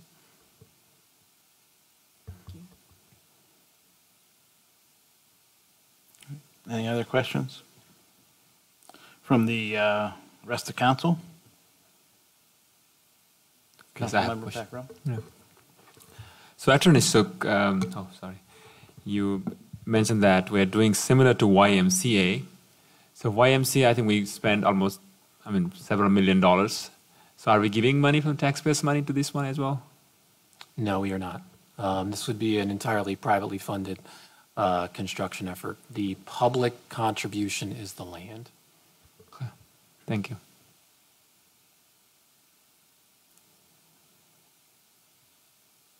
Any other questions? All right. I move we forward this ordinance to council for a first reading. Is there a second? Second. Second by Councilmember Strickland by a second. Any further discussion? All right, all in favor say aye. Aye. Any opposed? All right, that motion carries. That ordinance will be forwarded to council for its first reading. Second item on the agenda is an ordinance authorizing the mayor to enter into a letter of intent with Daimler Group Incorporated for future sale and commercial development of land owned by the city. Mayor Begany? This is the other piece of the larger puzzle for that land. Daimler Group is wanting to go into an agreement with us for this piece of land for, I believe, $190,000 an acre for a total of $950,000. As council will recall, we purchased this property for $1.15 million, so we make a majority of our funding back with this particular agreement. We are already working diligently with this group to hammer out a more firm purchase agreement, but this is to basically a letter of intent saying that this is the process and what will ultimately be there for a medical facility that will be in the range of 50 to 60,000 square feet, approximately 2 to 3 stories as of right now. The same provisions from the other contract that City Attorney Shook put in as far as, the expiration timelines for when they submit a plan and things like that are also very similar. Then their employees won't get to work from home, right? I thank you for saying that. No, I think we could put that in. I think that we may have to put an agreement in there somewhere. No, doctors have to work here. All right. Do you have anything to add, Attorney Shook? No, I would just note that the major difference between this letter of intent and the development agreement is that the letter of intent is not a contract. This is a statement of intent on the part of the developer. We actually anticipate that this project is going to move so much faster than the Central Ice Foundation project that we'll be presenting a purchase and sale agreement before we ever get to a development agreement. All right. Are there any questions or comments from the committee? All right. From the rest of council? I'll just say one thing. I'd just like to thank the mayor and city attorney for their due diligence on this project. I think it's going to be great once we get the shovels in the ground, and I look forward to it. But just want to give public kudos to the city mayor and the city attorney. All right. With that, I will move we forward this ordinance to council for its first reading. Do I have a second? Second. Second from Councilmember Strickland. Any further discussion? Seeing none, all in favor say aye. Aye. Any opposed? All right, motion carries. This ordinance will be forwarded to council for its first reading. Third item on the agenda, an ordinance to authorize the mayor to enter into a contract with governmentjobs.com for NeoGov software, appropriate funds, and declaring an emergency. Director Bowler. Good evening. The NeoGov software is a applicant tracking software. It is also a software to help onboard employees. Excuse me. It has some really great features that we're going to think we will find beneficial. We will be able to pull out identifiers for potential employees, such as names and addresses and in some cases universities, where people can sometimes have their biases on just looking at certain names or some of that information. So we will pull that out before we give it to the hiring supervisors. So when they're determining who they're going to interview, they are looking strictly at qualifications, experience, and education. We will also have the interviews set up online so that they, again, they're not meeting a face at first, they're seeing qualifications. The onboarding part of it is just having all the forms online, which will be much easier when we're hiring people instead of me sending a stack of papers and killing a bunch of trees every time we have a new employee on board. By doing a 3-year agreement, we will, the first year will be $9,992 or $22. And this would include the training and the setup of the software. This is a 3-year deal. In order to do that, the total for the 3 years would be $32,954. But if we just do a single year, it would cost us $17,161. So there is a savings by doing a 3-year agreement. Thank you. Any questions or comments from the committee for Director Bowler? I did want to just add something. We had quite a few conversations with the City of Columbus, with their human resources and their diversity staff, and they use the same software, and they felt they are the ones that gave us the guidance on this is a very good tool in trying to get a more diverse workforce. All right, fantastic. Question? Yes, I do have a question. Do you know if our school human resources use something similar that we could possibly use, or is this just something now? The reason why I'm asking is, are we doing a lot of hiring, right? Is this going to be really beneficial to the city? Well, the school does have some sort of tracking software, not similar to this. NeoGov is used throughout many municipalities, uses this. I can tell you for the civil service positions with the Reynoldsburg City Schools, they are hired through our same Civil Service Commission. So there is the potential that we could post. It's mainly clerks in the schools. Since I don't hire them, let me think for a minute. School cooks, school bus drivers, the non-teaching staff. So that would be utilized in that tracking by civil service. So this would be used by civil service and my department, me. At this point, it would be used with us jointly. Okay, thank you. Okay. Any questions from the rest of council? All right, I move we forward this ordinance to council for a first reading. Do I have a second? Second. Second from Councilmember Baker. Any further discussion? Seeing none, all in favor, say aye. Aye. Any opposed? All right, that motion carries, and the ordinance will be forwarded to the council for its first reading. Fourth item on the agenda is an ordinance authorizing the mayor to enter into a contract with the for the City of Reynoldsburg's health insurance coverage with Medical Mutual of Ohio for the period of January 1st, 2022 through December 31st, 2023, and declaring an emergency. Director Bowler. Yes, so this is one little bit of good news for you this evening. Yes, we have been able to get a 2-year deal for our renewal for our Medical Mutual, and this is the healthcare insurance for city employees. We will have a 4% increase for that coverage for 2022 with no increase at all for 2023. So it will help with us projecting. That is very, very good rates whenever you're looking at insurance numbers. Employees, of course, shares 12% of that cost. Okay.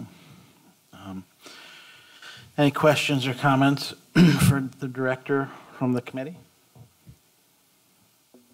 Okay, for the rest of council?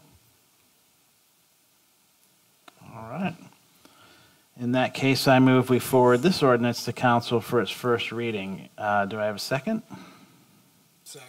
Second from Councilmember Baker. Any further discussion? All right, seeing none, all in favor, say aye. Aye. Any opposed? All right, motion carries. On to item 5, an ordinance authorizing the mayor to enter into an agreement with the Kirsch Group Technologies LLC for information technology services for the period of January 1st, 2022 through December 31st, 2022, waive competitive bidding and declaring an emergency. Dr. Bola. Yes, Or so- Director Bola, sorry. So You this- can be Dr. Bola for that. What, yeah, I'll go with that. Kirch Group Technology is the company that supplies the IT services for the city. We have been in agreement with them. I believe this is the 5th year now. This is the exact same contract that we had with them for 2021. So again, a little bit of good news, no rate increase. All right. Any questions or comments from the committee for the director? All right, from council? All right, well, I'll move forward this ordinance to council for its first reading. Do I have a second? Second. Second from Councilmember Strickland. Any further discussion? Seeing none, all in favor, say aye. Aye. Any opposed? All right, motion carries. This ordinance be forwarded to the council for its first reading. Moving on to item 6. An ordinance authorizing the mayor to execute a renewal contract with Mutual of Omaha for employee life, accidental death, and dismemberment, short-term disability, and long-term disability insurance for the period of January 1st, 2022 through December 31st, 2022, and declaring an emergency. Director Bola. Yes. So this is the, again, life, AD&D, short and long-term disability insurance coverage for city employees, no rate increase, same coverage that we have for 2021. All right, any questions or comments?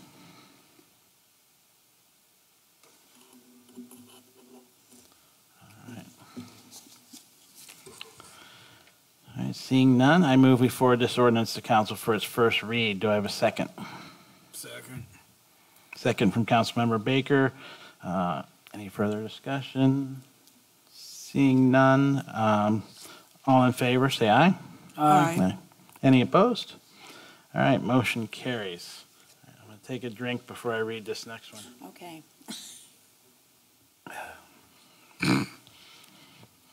I don't know if I said that ordinance will be forwarded to the council for its first reading. Item 7, an ordinance to amend the chapter 160 Personal Procedure Manual, section 160.02, authorized positions, personnel, classification, and pay grade, administration, Parks and Recreation Department, Part F, Police Department, and G2, Service Department, Building Division, Section 160.03, Supervisory, Pay Range, C, Senior Police Management, D, Seasonal Employee, Part 1, Parks and Recreation, Part 2, Service Department, Part 3, Street Department, Section E, Occasional Labor and Independent Contract, Section 160.04, Part 4, Tomato Festival Event Staffing Compensation, Section 160.05, Overtime Eligibility, Section 160.07, Longevity, and Section 160.12, City Clothing Provided, Senior Police Management for the City of Reynoldsburg, Ohio, and declaring an emergency. Director Buller. Yes. So every year about this time, we bring you changes that to Chapter 160. This is potential additions of staff, changing of pay ranges, and other things that we'd like to get cleaned up in this ordinance. It is everything is just spelled out within your packet, but I did want to just touch on a few of the changes that you'd see there. One of the additions we have is the addition of the Diversity, Equity, Inclusion Compliance Manager.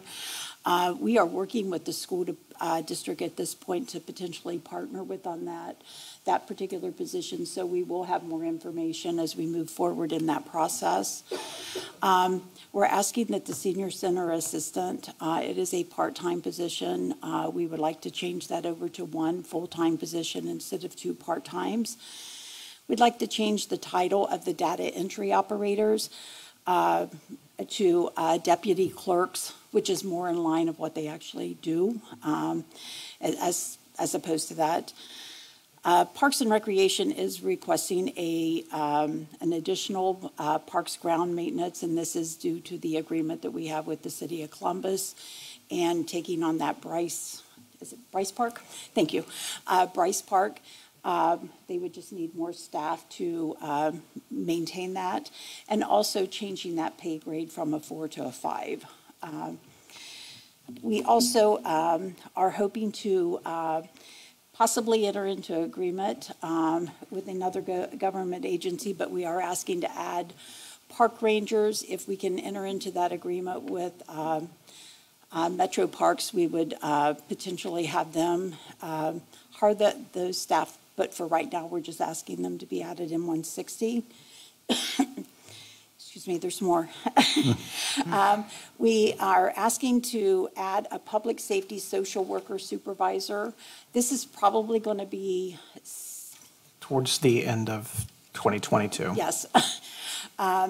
And then we would change the classification of the social worker that we currently have and switch that up to a supervisor and then a employee range. We just hired a new CBO in that search. We discovered that we have that pay grade set way low to get the candidates that we need to recruit. So we are asking to change that pay grade from a 19 to a 21. This is based upon information in the MORPSI study.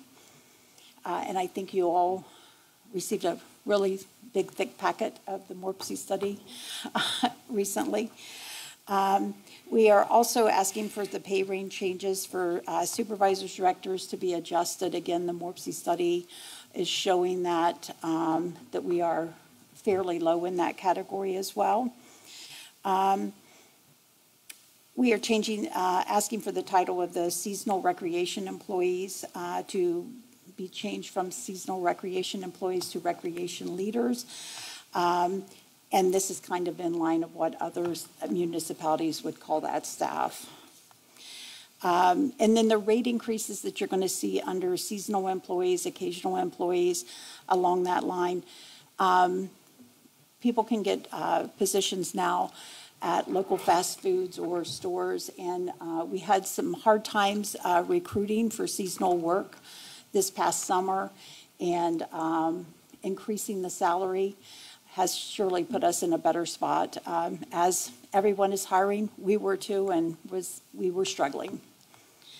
For the Tomato Festival compensation staffing, we have language in there that if an employee, a regular employee, because I think anyone that was there took a lot of bodies to get the event off the ground, but we're asking for any employee that works 4 hours either on Thursday or Friday and a 4-hour shift on Saturday.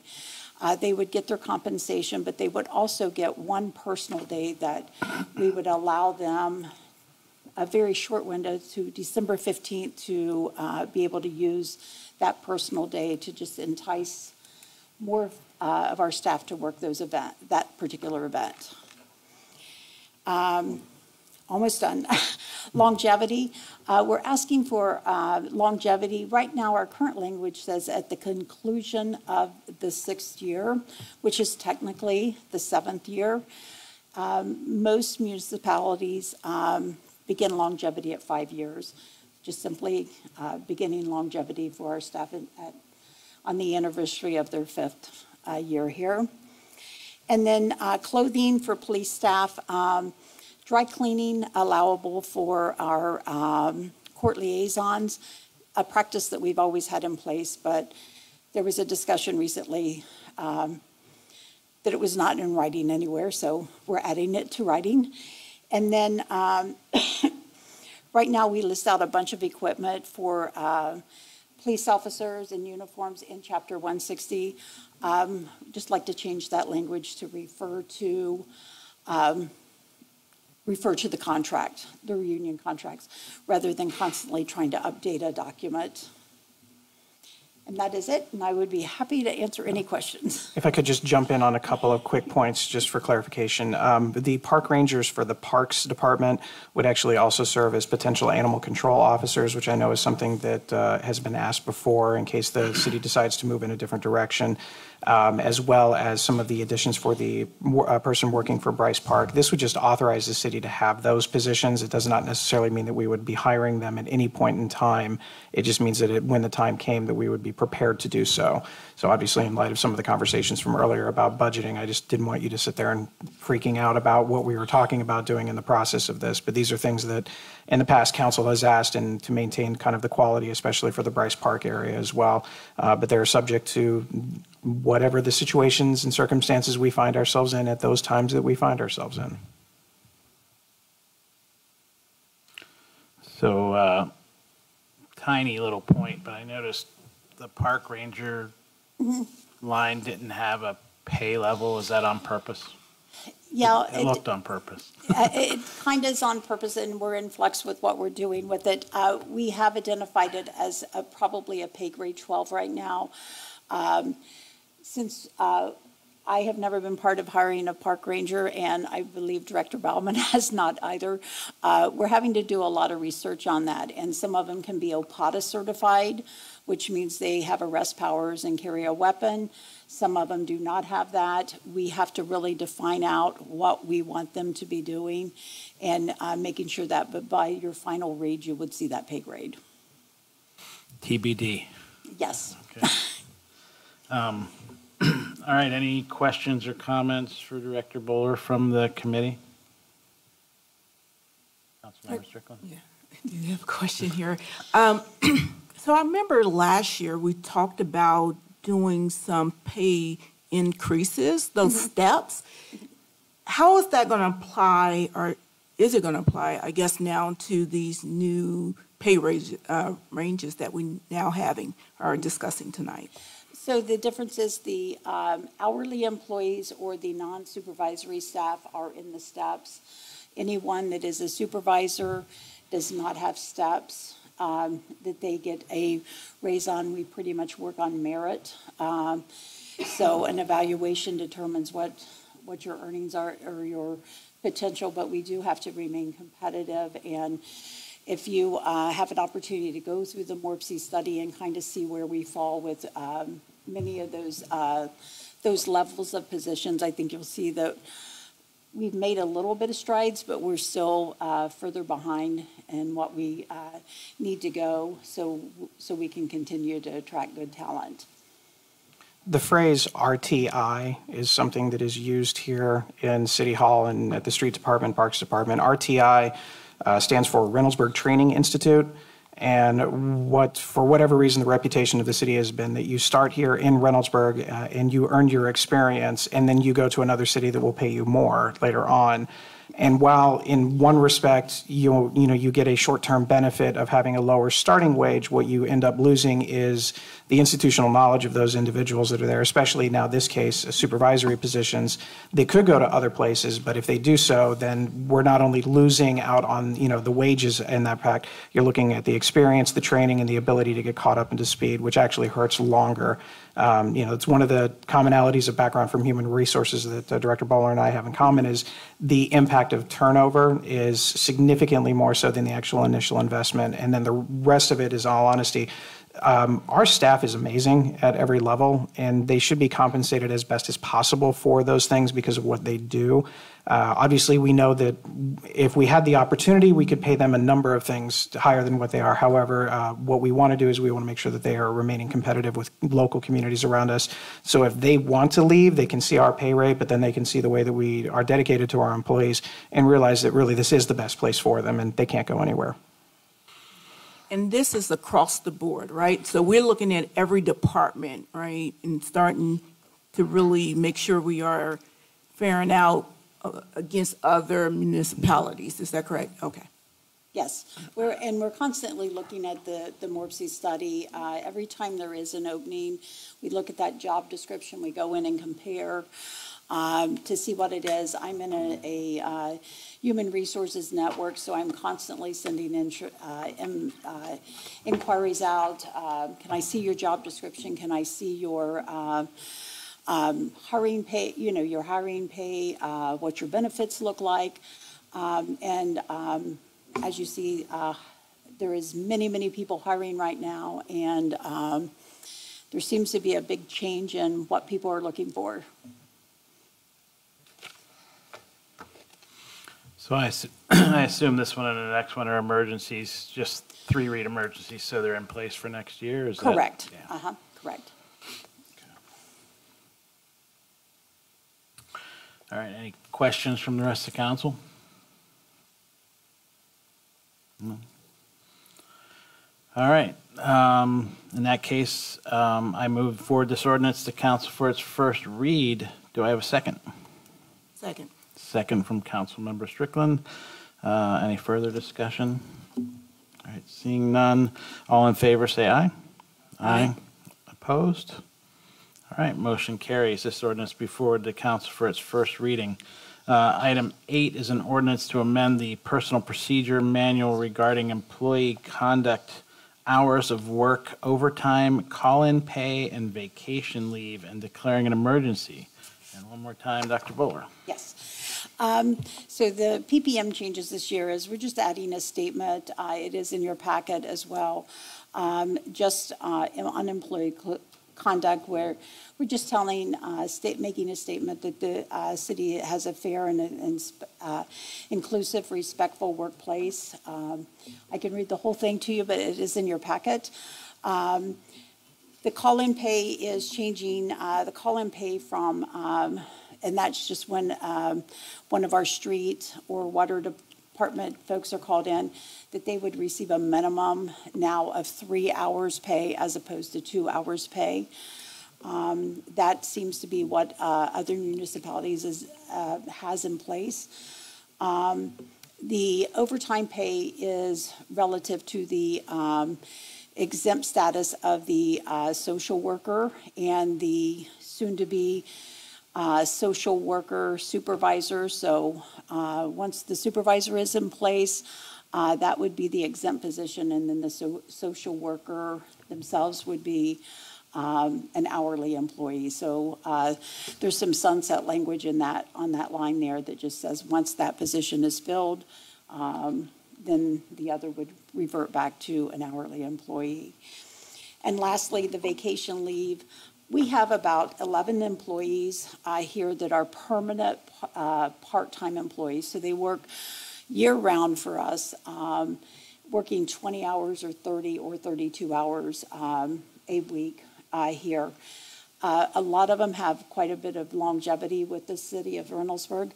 And for their vacation accruals, they get either 1.54 hours of vacation a pay period or 2.31 hours of vacation. It stays there forever at that same rate. They never have the ability to accrue any more time. So we just wanted to give them the same ability that our 40-hour employees do, that they would, based upon their years of service, they could begin earning higher earnings of vacation. Perfect. Are there any questions or comments for the director? I do have a question. Yep. Sure. Is this in line with other municipalities that's doing this? The other municipalities, a lot of them do not have as many part-time positions as we do. We have quite a few employees that work 30 hours a week. We have found that to be beneficial if you don't really need a 40-hour, you need service, but a 30-hour will suffice. We provide, that allows us to provide them benefits. So we are a little unique in how many of those individuals we actually have on a permanent basis.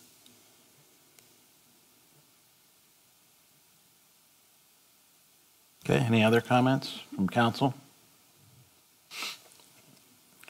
All right, I move we forward this ordinance to council for its first read. Do I have a second? Second. Second by Councilmember Baker. Any further discussion? Seeing none, all in favor say aye. Aye. Opposed? All right, motion carries, and that ordinance will be forwarded to council for its first read. Thank you. Item 9, thank you, Director Moore. Item 9 is an ordinance authorizing the city auditor to fund the health savings accounts for 2022 and declaring an emergency. Chair Salvati, members of council, good evening. This is an annual ordinance to fund the health care savings accounts for our employees. And I ask for it to go the full 3 readings and pass it as emergency so it's in force for the first of the year. I would want it on there in the first of the year. So, all right, any questions or comments for the auditor on this item? All right. No? How about from council? All right, I move we forward this ordinance to council for its first reading. Do I have a second? Second. Second from Councilmember Strickland. Sorry. Any further discussion? All right, all in favor say aye. Aye. Any opposed? All right, motion carries, and that ordinance will be forwarded to council for its first reading. Item 10 is an ordinance to transfer funds among various general fund accounts for the year-end cleanup and declaring an emergency. Year-end cleanup. Chairman Salvati, this is another annual piece of legislation that comes from our office. It'll change probably during the 3 reads that we read it, but this is what we need for the to close out our books for the end of the year. Sounds pretty straightforward. Any questions for the auditor on this one? All right. From the full council? No. All right, I move we forward this ordinance to council for its first reading. Do I have a second? Second by Councilmember Baker. Any further discussion? All in favor, say aye. Aye. Any opposed? All right, motion carries. This ordinance be forwarded to council for its first reading. Item 11, an ordinance to make appropriations for expenses and other expenditures of the city of Reynoldsburg, state of Ohio, during the fiscal year ending December 31st, 2022. Mayor Begany. All right, ladies and gentlemen, the moment you've all been waiting for, we are talking about this year's budget. So what we're going to do is just a couple of things to keep in mind. Each director will come up and speak to some highlights of their individual things that were that are different or might look different from last year's budget to this year's budget. There's a couple of other items to keep in mind. Obviously, materials cost has gone up considerably, so those things are being taken into consideration as well. Due to the fact that we don't currently have a director of development, I will go ahead and start with that one. The director of development, the department is going to be pretty much similar to what had been done the last few years. And has come in under budget in the previous years. The only things that would be added to this would be additional funding for 2 studies. These would be conceptual corridor studies, one specifically for the Old Town and Old Town neighborhood area. This would be an opportunity for something that you would basically almost an overlay to the zoning code that would make it very specific about what could and could not be built in those areas to meet the aesthetic and materials quality needs that would go a little bit further than what our typical zoning code would be. In that way that if a developer were to come in and say they wanted to open up a business or build a home or something like that in one of those areas, Old Town or Old Town neighborhood, they would basically be handed a booklet of what they could and could not do right from the beginning, and anything outside of that would not be allowed to be done. And obviously council would have their time for input on that one. The additional corridor study would also include everything from what we're currently nicknaming the medical mile, which basically would begin at Main Street and Wagner Road and heading out east to wherever as east goes. Right now, currently, I would expect to go to the Eastwood facility, which is the new development that will be opening up across from the Department of Agriculture. Same mentality that you would have an idea of what would go into that area. However, this would be a little bit different because it's not as dense and as some of the other areas, like the Bryce Road corridor, which has a specific set, or something along those lines. This would be very specific to the topography of Wagner Road, or I'm sorry, from Wagner Road all the way out to, again, probably Summit would be the location. So this would include items like, standardized bike paths and sidewalks. This would be quality of materials. This would be what to do with power lines and all of those other things. So again, when developers are looking in that area, they again would know specifically what they're looking to do. I have briefly spoken to to hopefully who will be our new development director, and so they are going to go ahead and study that one. But we don't feel there'll be any other changes to this particular position from other than what you see outside of any last minute adjustments from that particular area. I'll be more than happy to answer any questions specific to that particular thing as best as I can. Otherwise, I can move on to my next set. And again, well, obviously, this is being the first read. You'll have plenty of time to digest it and then come back with questions the next time around. The biggest change that you'll see in the mayor's office is actually kind of a continuing combination of the mayor's office and the community events coordinator that serves under the mayor's office. As we all know, Jennifer Clemens works with the city-based community events. And so one of the things that you'll see is moving the Parks and Recreation, the overtime that was normally dedicated to that particular unit for events like the Tomato Festival, the 4th of July, things like that, would then be moved over specifically to the community events reporting to my office. We have also allocated additional funding for additional events that have come on the request of council. In this case, it would be specifically Juneteenth. It would be the Pride celebration, and then potentially some things to do with Diwali, depending on the scope of those types of things. The only other addition to this would be something similar to what you will see probably within the next 2 years. We're probably not sure about this. This year, we obviously allocated funding for our brand new website. Thankfully, that work will begin in earnest, I believe, in about 3 days from now or 2 days from now on the 10th. And then next year, if you've looked online, you will see a community guide that is actually available on a web version. We hope to have a published version of that to be going out to the community members sometime after the first of the year. And there's a potential idea of a community survey that would go out. A number of communities do these every couple of years.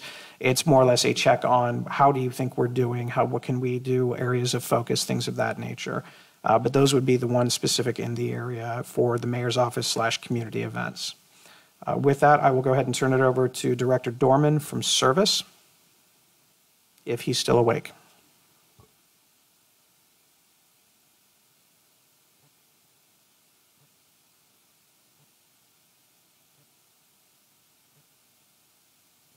Okay, as the mayor said, and actually, as we went through earlier tonight, we talked about some of the items. The largest item that's actually on my budget, and I do have the most amount of subcategories, I guess, of the budget, maybe other than PD. But the hydro excavator it's actually in our budget for next year. As we discussed last year, there were some issues with bringing ordinances in after the budget had been passed, and with COVID, there were so many delays. It just caused things to be months, if not even a year behind. So we're introducing that tonight in conjunction with the budget. Obviously, if we pass the budget come January 1st, we'll then execute the purchase order to purchase that. So I'll just quickly go through some of mine. For the instance on the building, or I should say on the mechanics side, as we talked about, as we increase the fleet, there is some need for additional funds in the repair and maintenance supplies and the operating supplies. As the fleet gets a little bit older and we add to that, like I said, that's just basic normal costs as well as COVID costs. COVID costs have affected everything from pipe underground to just basic car parts. So we've just added a small amount. Once again, these are not huge inflationary costs. That's my mechanic category. As far as the service department, we have some increases there. Some of the main ones were for our street lighting. It's based on utility bills that we're paying, anticipated cost with the new developments from Spring Hill Farms, Rose Hill. Once again, we're anticipating about a $25,000 increase in general utility bills for street lighting throughout the year.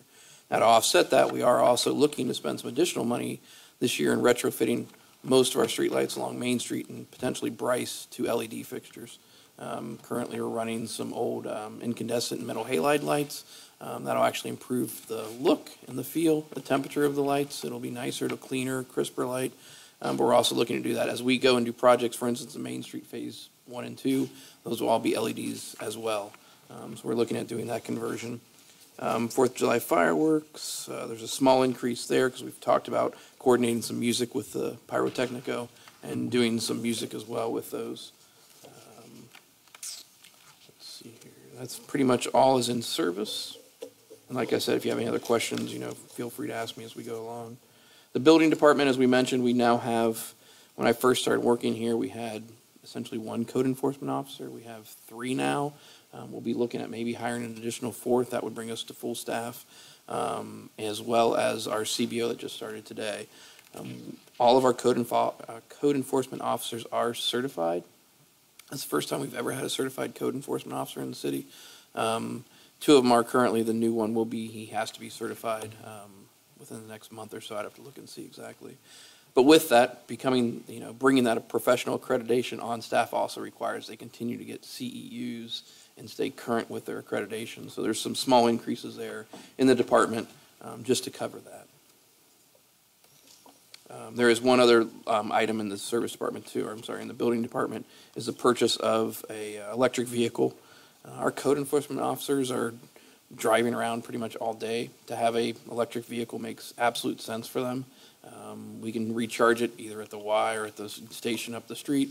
But we've also talked with the chief as we redo the police parking lot, having 1 or 2 EV chargers put back there as that technology improves and services start to use that more often. Whether the PD gets a full EV vehicle, even just a small, cadet or a bike, they can use that. So that vehicle is on there, and we have some fairly old vehicles that code enforcement has been using for many, many years. That would be the building department. I'll move on to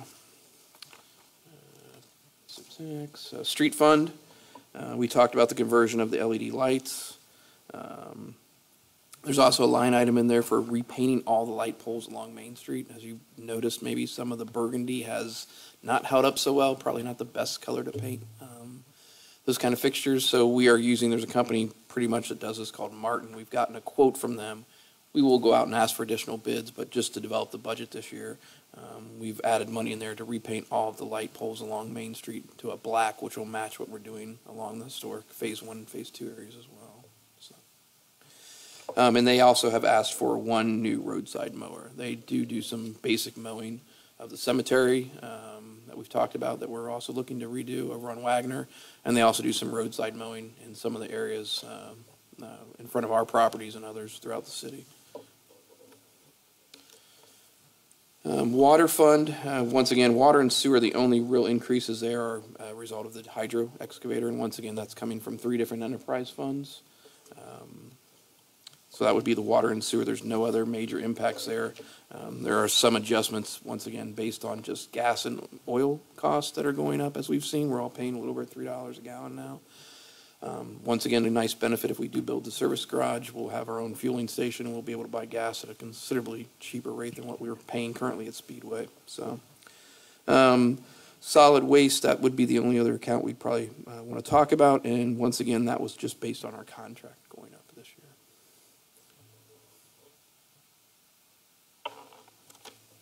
Director Dorman, so I know you said we're going to repair some of the light poles on Main Street. Is there any discussion regarding any repairs within our residential areas?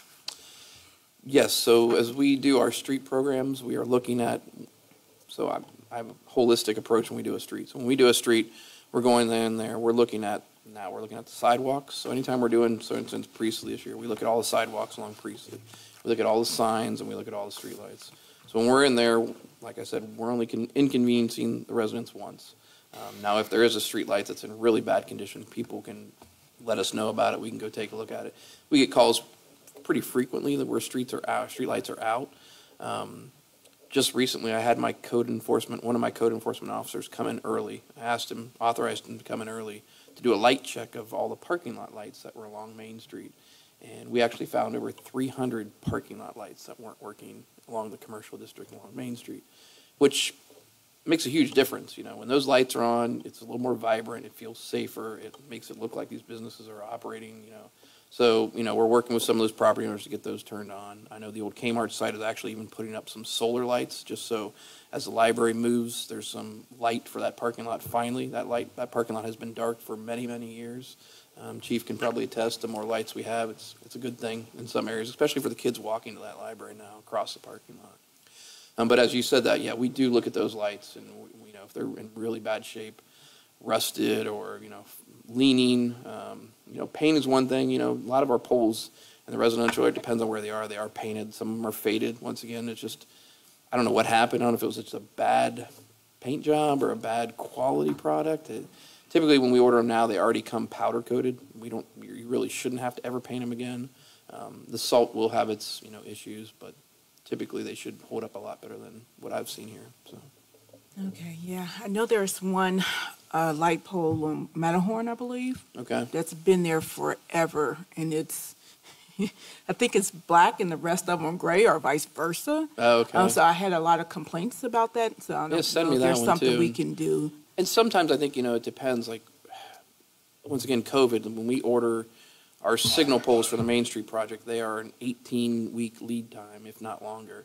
So in that case, I'm going to give them the benefit of the doubt. Maybe it got hit in the middle of the night and they didn't have the exact same style, so they just put something up temporarily, and maybe they didn't get back to. I'm going to chalk it up to that, and maybe they didn't get to put the right one up. So.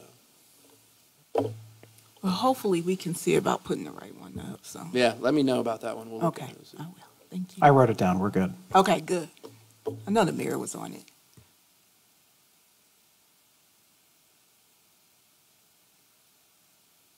Any other questions for service? I'll go ahead and ask one. Actually, two things. One, sidewalk cleaning. When you walk down Main Street, there's gravel and just crap on the sidewalk, especially after the snow melt. Yep. When we're out of winter and spring. Have you looked at upgrading not a fee schedule, but a schedule to make sure the sidewalks are clean? And two, I don't know what the heck they call it. I call them bells. The things on the sidewalks that look like bells. Oh yeah, the bells. And they We call look them like bells, too. crap. Yeah. I mean, they're once again, it was a neat kind of idea and concept. It didn't work in reality. They get damaged. because I'm just saying, you talking about painting the light poles. Yeah. Can we get something done about them? Just because when Yeah. you're driving up and down Main Street, it looks like junk. And No, I then agree. I agree. We're gonna. one more. Yeah, yeah. And about the benches that are on Main Street, you know, they could use some tender love and care too. Well, so with the site furnishings, I should say, when I say site furnishings, I mean the bells, I mean the street lights, I mean the benches.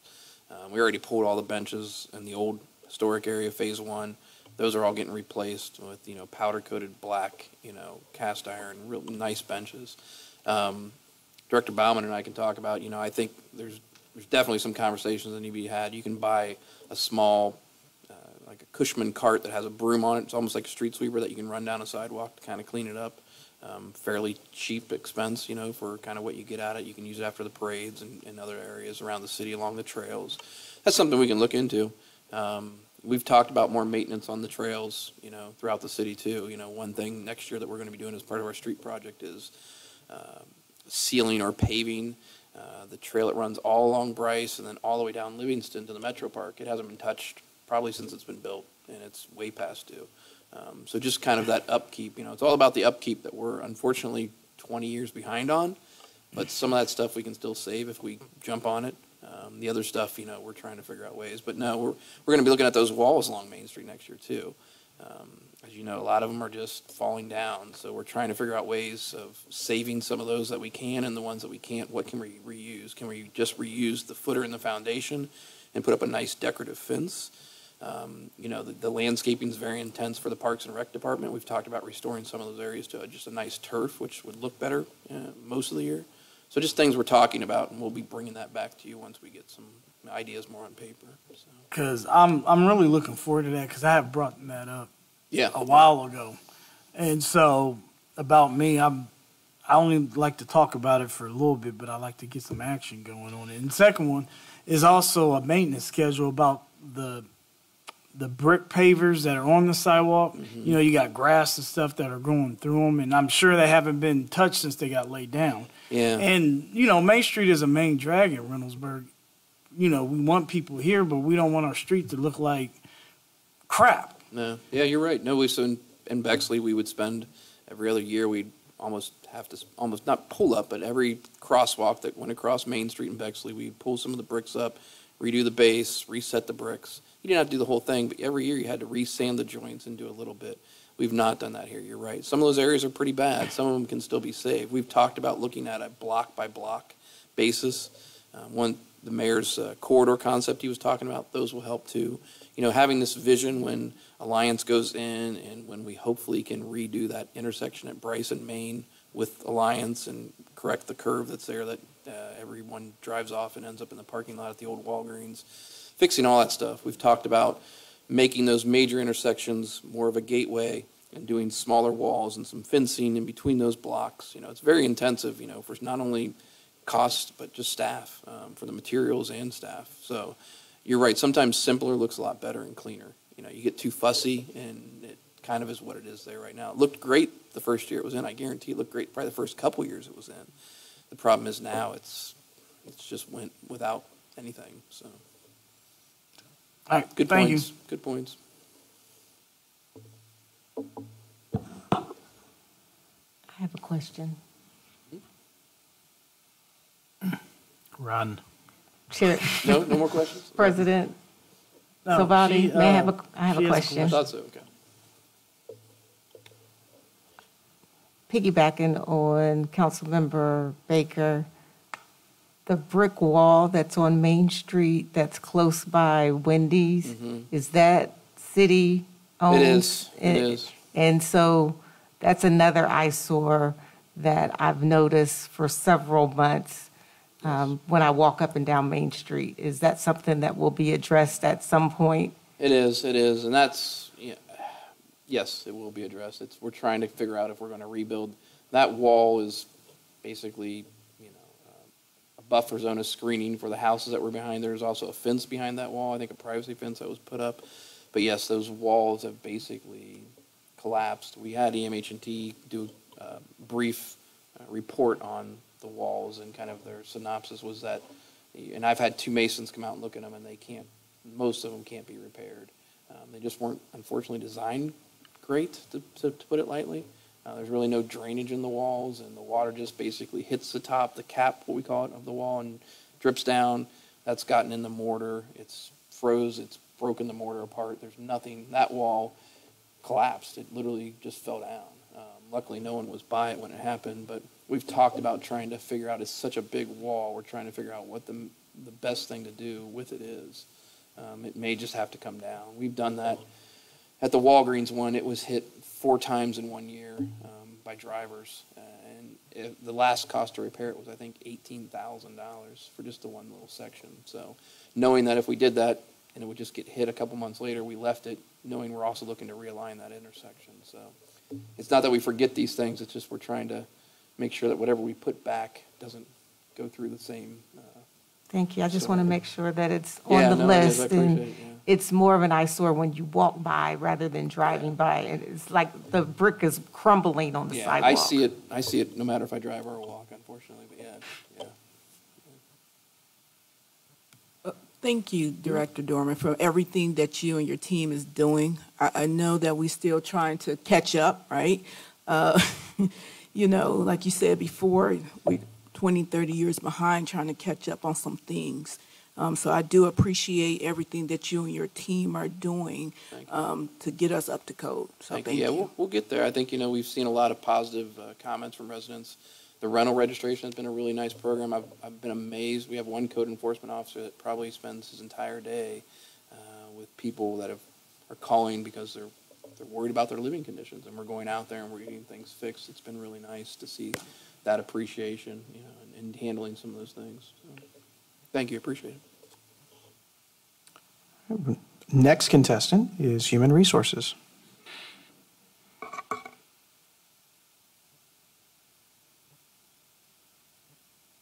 good news is I don't have a pretty large budget, so the 2022 goals is just to bring more training in for staff. I think my miscellaneous contracts probably went up by $2,000. We do have a local individual, Diane McDowell, that does provide some training for us. She does a really good job on our diversity, equity, and inclusion training and harassment training. She's going to be doing some other training for us in the coming year.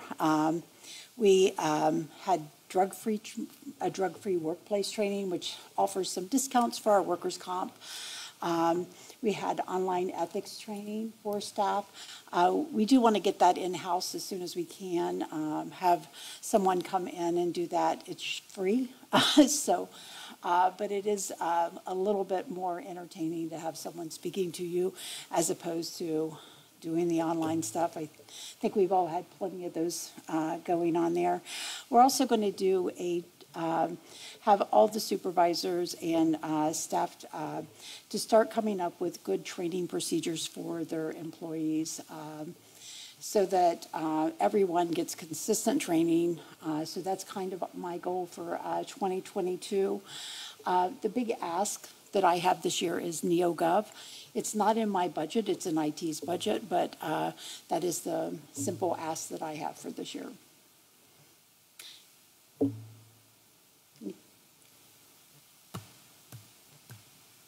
All right. Thank you, Director Bowler. Thank you. Next up, Parks and Recreation.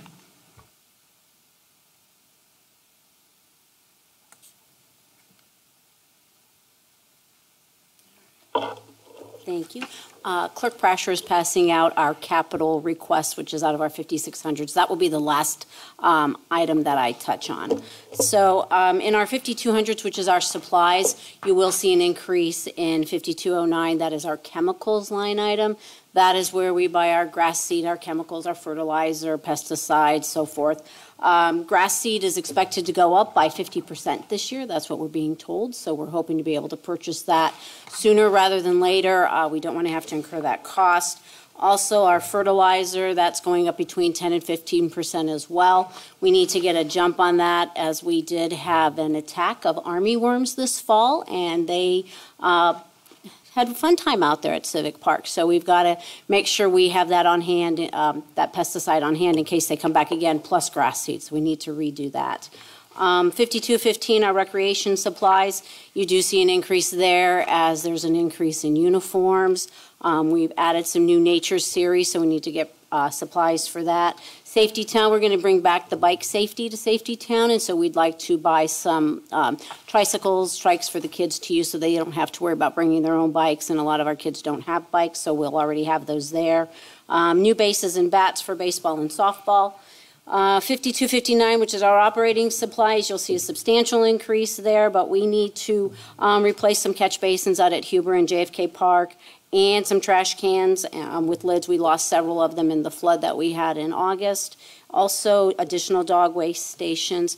We've also applied for a grant with SWACO to increase our recycling needs, and so that comes with a match, and so our match on that, if approved, I shall say when approved, is about $5,000, and so that will go for purchasing recycling containers for here inside City Hall. We do very little, I'm ashamed to say, recycling here, and so everybody will have recycling at their desk, and then we'll have recycling containers in the hallway, upstairs in the break room, also at the senior center, and then to purchase additional recycling trash canisters for the parks.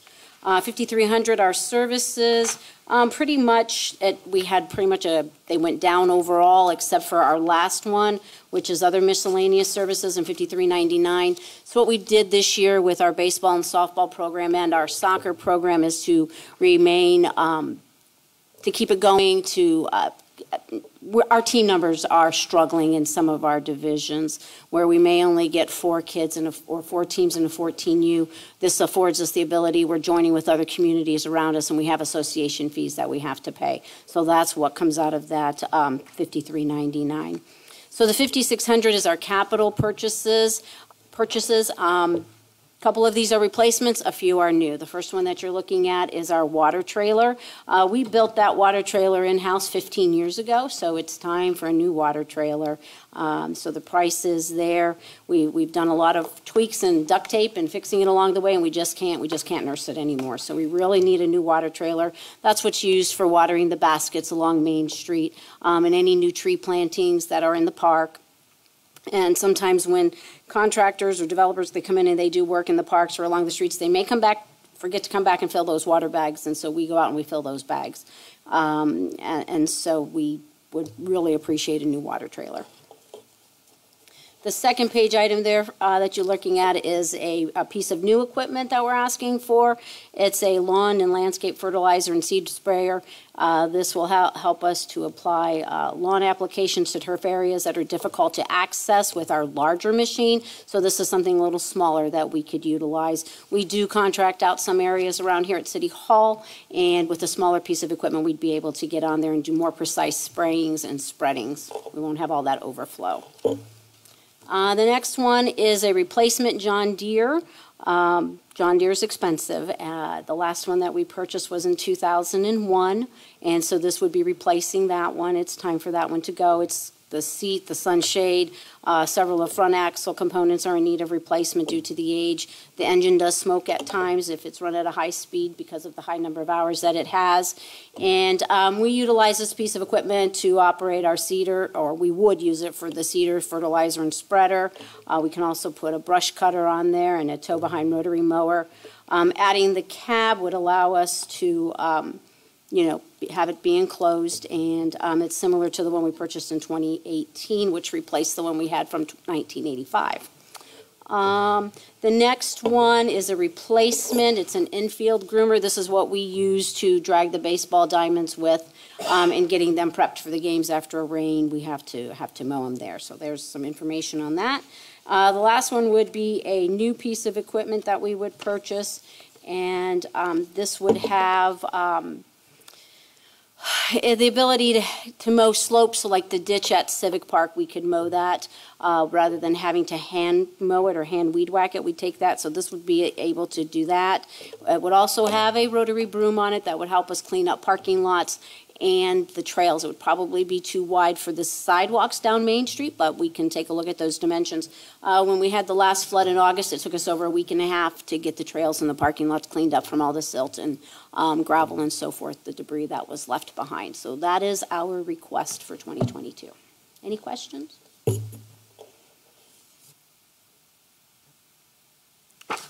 With the replacement equipment, what are we going to do with the old equipment? We put it on Gov Deals, and if so, for some of it we can trade in, and some of it we'll put on Gov Deals.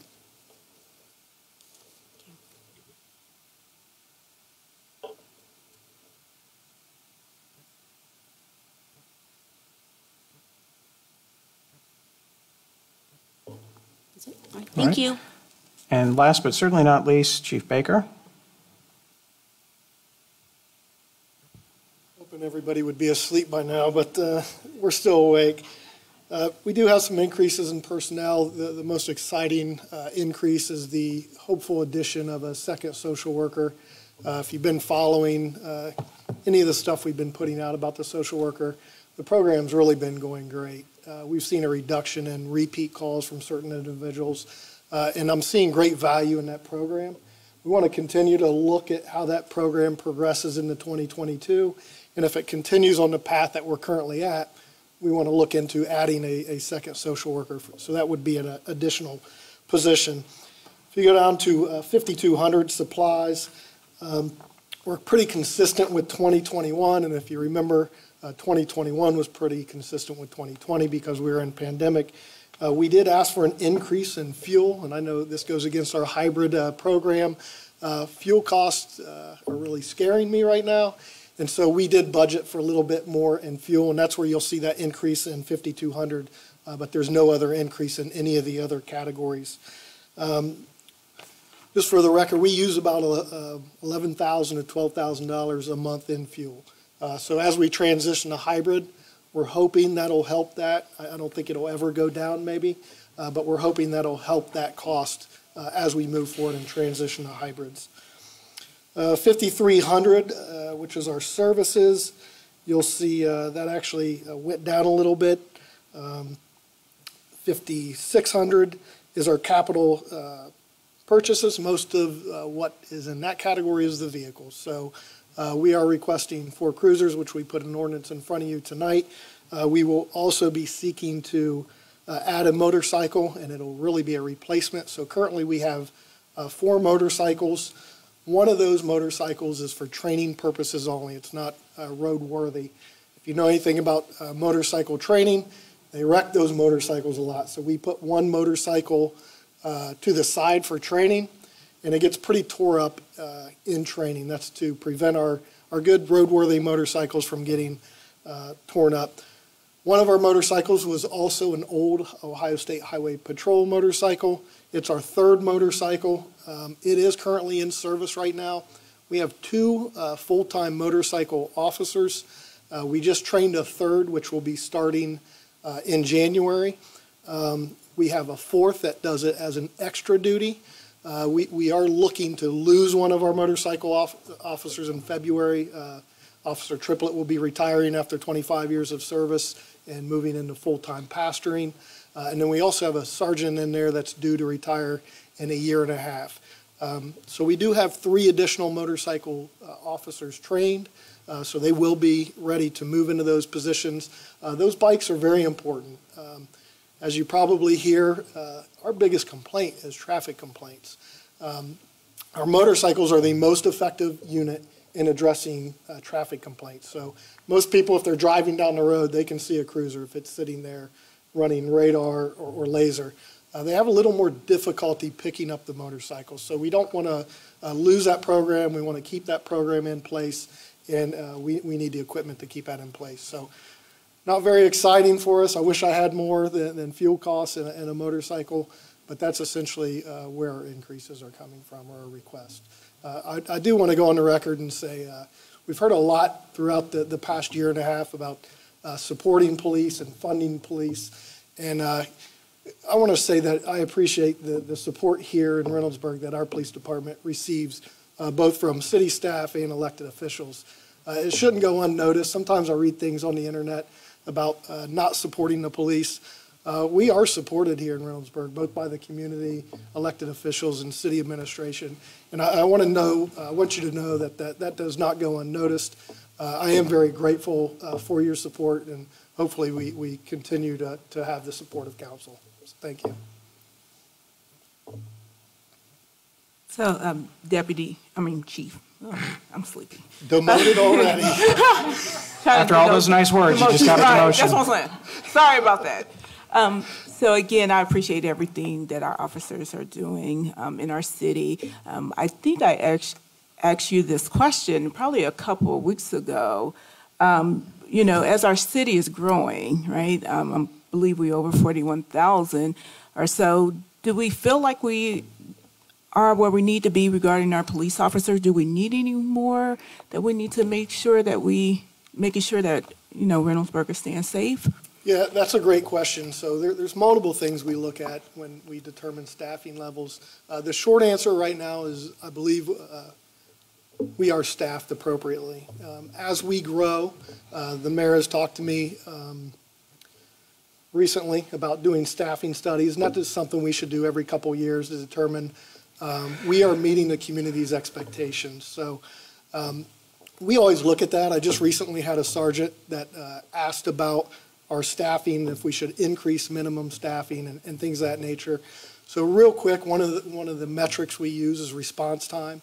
And I want to make sure when somebody calls a police officer here in Reynoldsburg, you have a cop there within 5 minutes. That's kind of the standard for me that I think is acceptable in our community. That's not saying if it's a higher priority call, you may get one there in 2 minutes.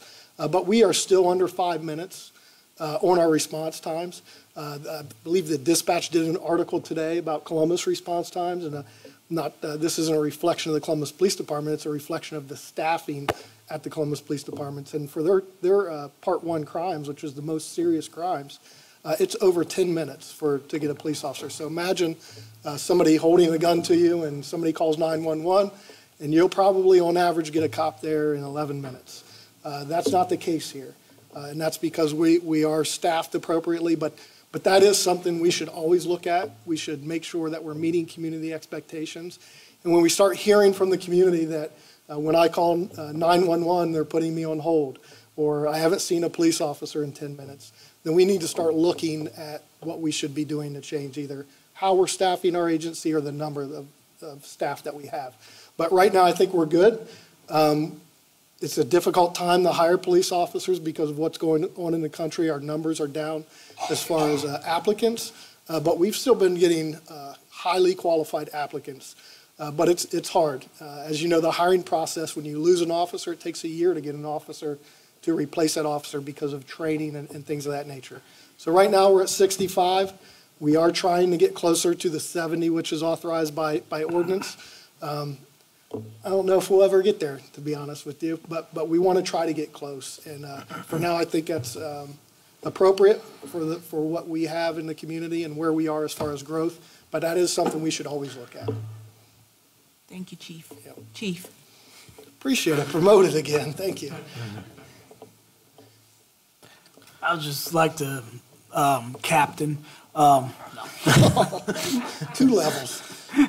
But I do appreciate you and everything that the RPD has done. I've said it before, and I'll just go ahead and say it again. It is very noticeable about the customer service that your department has given to this community, and not a lot of other communities can say that. So I like to think, I know that we're setting the standard here between police and community relations that I think other communities can envy and take and modify for them, because I'm not blind to the world, what's going on in the world. You're not, everybody in this room's not. But we show that what can happen when community and police department work together and not against each other.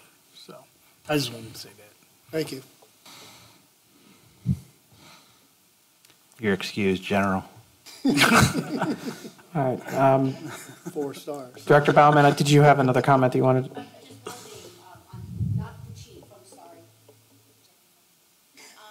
The capital list that I gave you, the last week, it will fit down the sidewalks here on Oh, nice. Thank you. All right. So again, Chair Salvati, members of council, obviously, there's a lot of information that you have been presented with to go through. I do respectfully ask that if you have questions or concerns about any part of the budget, to feel free and reach out to myself and the directors. Obviously, if changes need to be made in certain areas, or you have more qualifying questions or more something specific that we can get to in advance of our next meeting, please let us know so we can have that information ready to go. And with that, I turn it back to Chair Salvati. All right, are there any additional questions that haven't been asked from anybody on council to anybody that presented? All right. I'm going to go ahead and move that this ordinance, I'm going to move we forward this ordinance to council for its first reading. Do I have a second? Second. Second by Councilmember Strickland. Any further discussion? Seeing none, all in favor say aye. Aye. Any opposed? All right, motion carries. This ordinance will be forwarded to council for its first reading. As there is no further business with the Finance and Administration Committee, I return the meeting to me. All right, item 11. Boy, it's been a long meeting. Item 11 is the consent agenda for emergency adoption.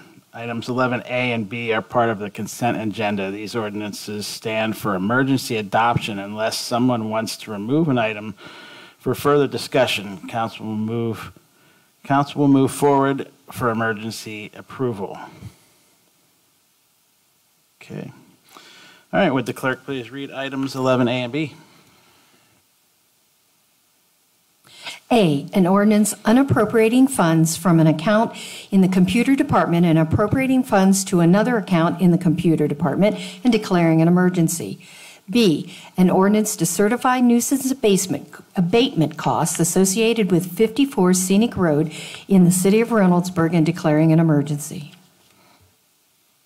All right, may I have a motion to approve these ordinances? So moved. Moved by Councilmember Baker. May I have a second? Second. Second by Councilmember Pacquiao.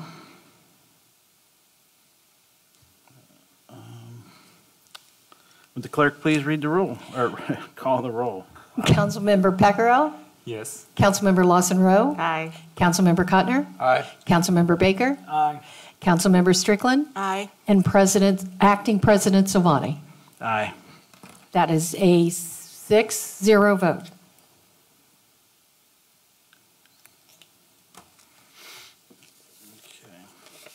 Item 12 is consent agenda for first reading. Items 12A through V are part of the consent agenda. These ordinances stand for a first reading unless someone wants to remove an item for further discussion. Council will move forward for the first reading. All right, would the clerk please read items 12A through V? Do I have to? Item A, an ordinance making a transfer of funds in the Parks and Recreation Department among various general fund accounts and declaring an emergency. B, an ordinance making a transfer of funds in the Parks and Recreation Department among various general funds accounts in the senior center and declaring an emergency. An ordinance authorizing the mayor to enter into a contract with OHM for architectural and engineering design and bidding services for improvements to Civic Park and appropriating funds therefor. D, an ordinance unappropriating funds from the account in the maintenance department and appropriating funds to the account in the police department. E, an ordinance authorizing the mayor to purchase 4 hybrid police cruisers and related equipment for the Reynoldsburg Police Department. F, an ordinance to amend Chapter 351, parking of the codification ordinances for the city of Reynoldsburg. G, an ordinance authorizing the mayor to enter into a contract with Southeastern Equipment Company to purchase a 2022 VACAL AJVR 1015 hydrovac jet combination equipment, waive competitive bidding and appropriating funds. H, an ordinance to amend Chapter 953 Water Charges, Section 953.01A Water Rate Schedule of the Code of Ordinances for the City of Reynoldsburg and declaring an emergency. I, an ordinance to amend Chapter 945 Sewer Charges, Section 945.02C Rate Schedule for the Code of Ordinances for the City of Reynoldsburg, Ohio, declaring an emergency. J, an ordinance authorizing the mayor to enter into an intergovernmental working agreement with Franklin Soil and Water Conservation District to support the Big Walnut Watershed Coordination Program administered by the Franklin Soil and Water Conservation District in coordination and support from MORPSI and the state watershed programs with ODNR and Ohio EPA. K, an ordinance to repeal Chapter 1305, Sections 130501, Section 130502, Section 130503, and replace with Section 130501, and renumber Sections 130504 through 130512 inclusive of the codified ordinances of the City of Reynoldsburg. L, an ordinance to authorize the mayor to enter into a development agreement with the Center Ice Foundation of Central Ohio for the purpose of future sale and redevelopment of real estate and declaring an emergency. M, an ordinance authorizing the mayor to enter into a letter of intent with Daimler Group for future sale and commercial development of land owned by the City of Reynoldsburg. N, an ordinance to authorize the mayor to enter into a contract with governmentjobs.com for NeoGov software, appropriate funds, and declaring an emergency. O, an ordinance authorizing the mayor to enter into a contract for the City of Reynoldsburg's health insurance coverage with Medical Mutual of Ohio for the period from January 1st, 2022 through December 31st, 2023, and declaring an emergency. P, an ordinance authorizing the mayor to enter into agreement with the Kirsch Group Technologies, LLC, for information technology services for the period of January 1st, 2022 through December 31st, 2022, waive competitive bidding and declaring an emergency. Q, an ordinance authorizing the mayor to execute a renewal contract with Mutual of Omaha for employee life, accidental death, and dismemberment, short-term disability, and long-term disability insurance for the period of January 1st, 2022 through December 31st, 2022, and declaring an emergency.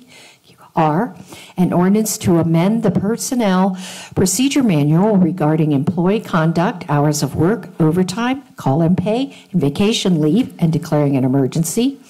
S, an ordinance to amend Chapter 160, Section 160.02A, authorized positions, personnel classification and pay grade, A, administration, E, Parks and Recreation Department, F, Police Department, and G2, Service Department, Building Division, Section 160.03B, supervisory pay range, C, Senior Police Management, D, seasonal employee, 1, Parks and Recreation, 2, Service Department, 3, Street Department, E, Occasional Labor Independent Contract, Section 160.04, Tomato Festival Event Staffing Compensation, Section 160.05, Overtime Eligibility, Section 160.07, Longevity, and Section 160.12, City Clothing Provided, Senior Police Management for the City of Reynoldsburg and declaring an emergency. T, an ordinance authorizing the city auditor to fund health savings accounts for 2022 and declaring an emergency.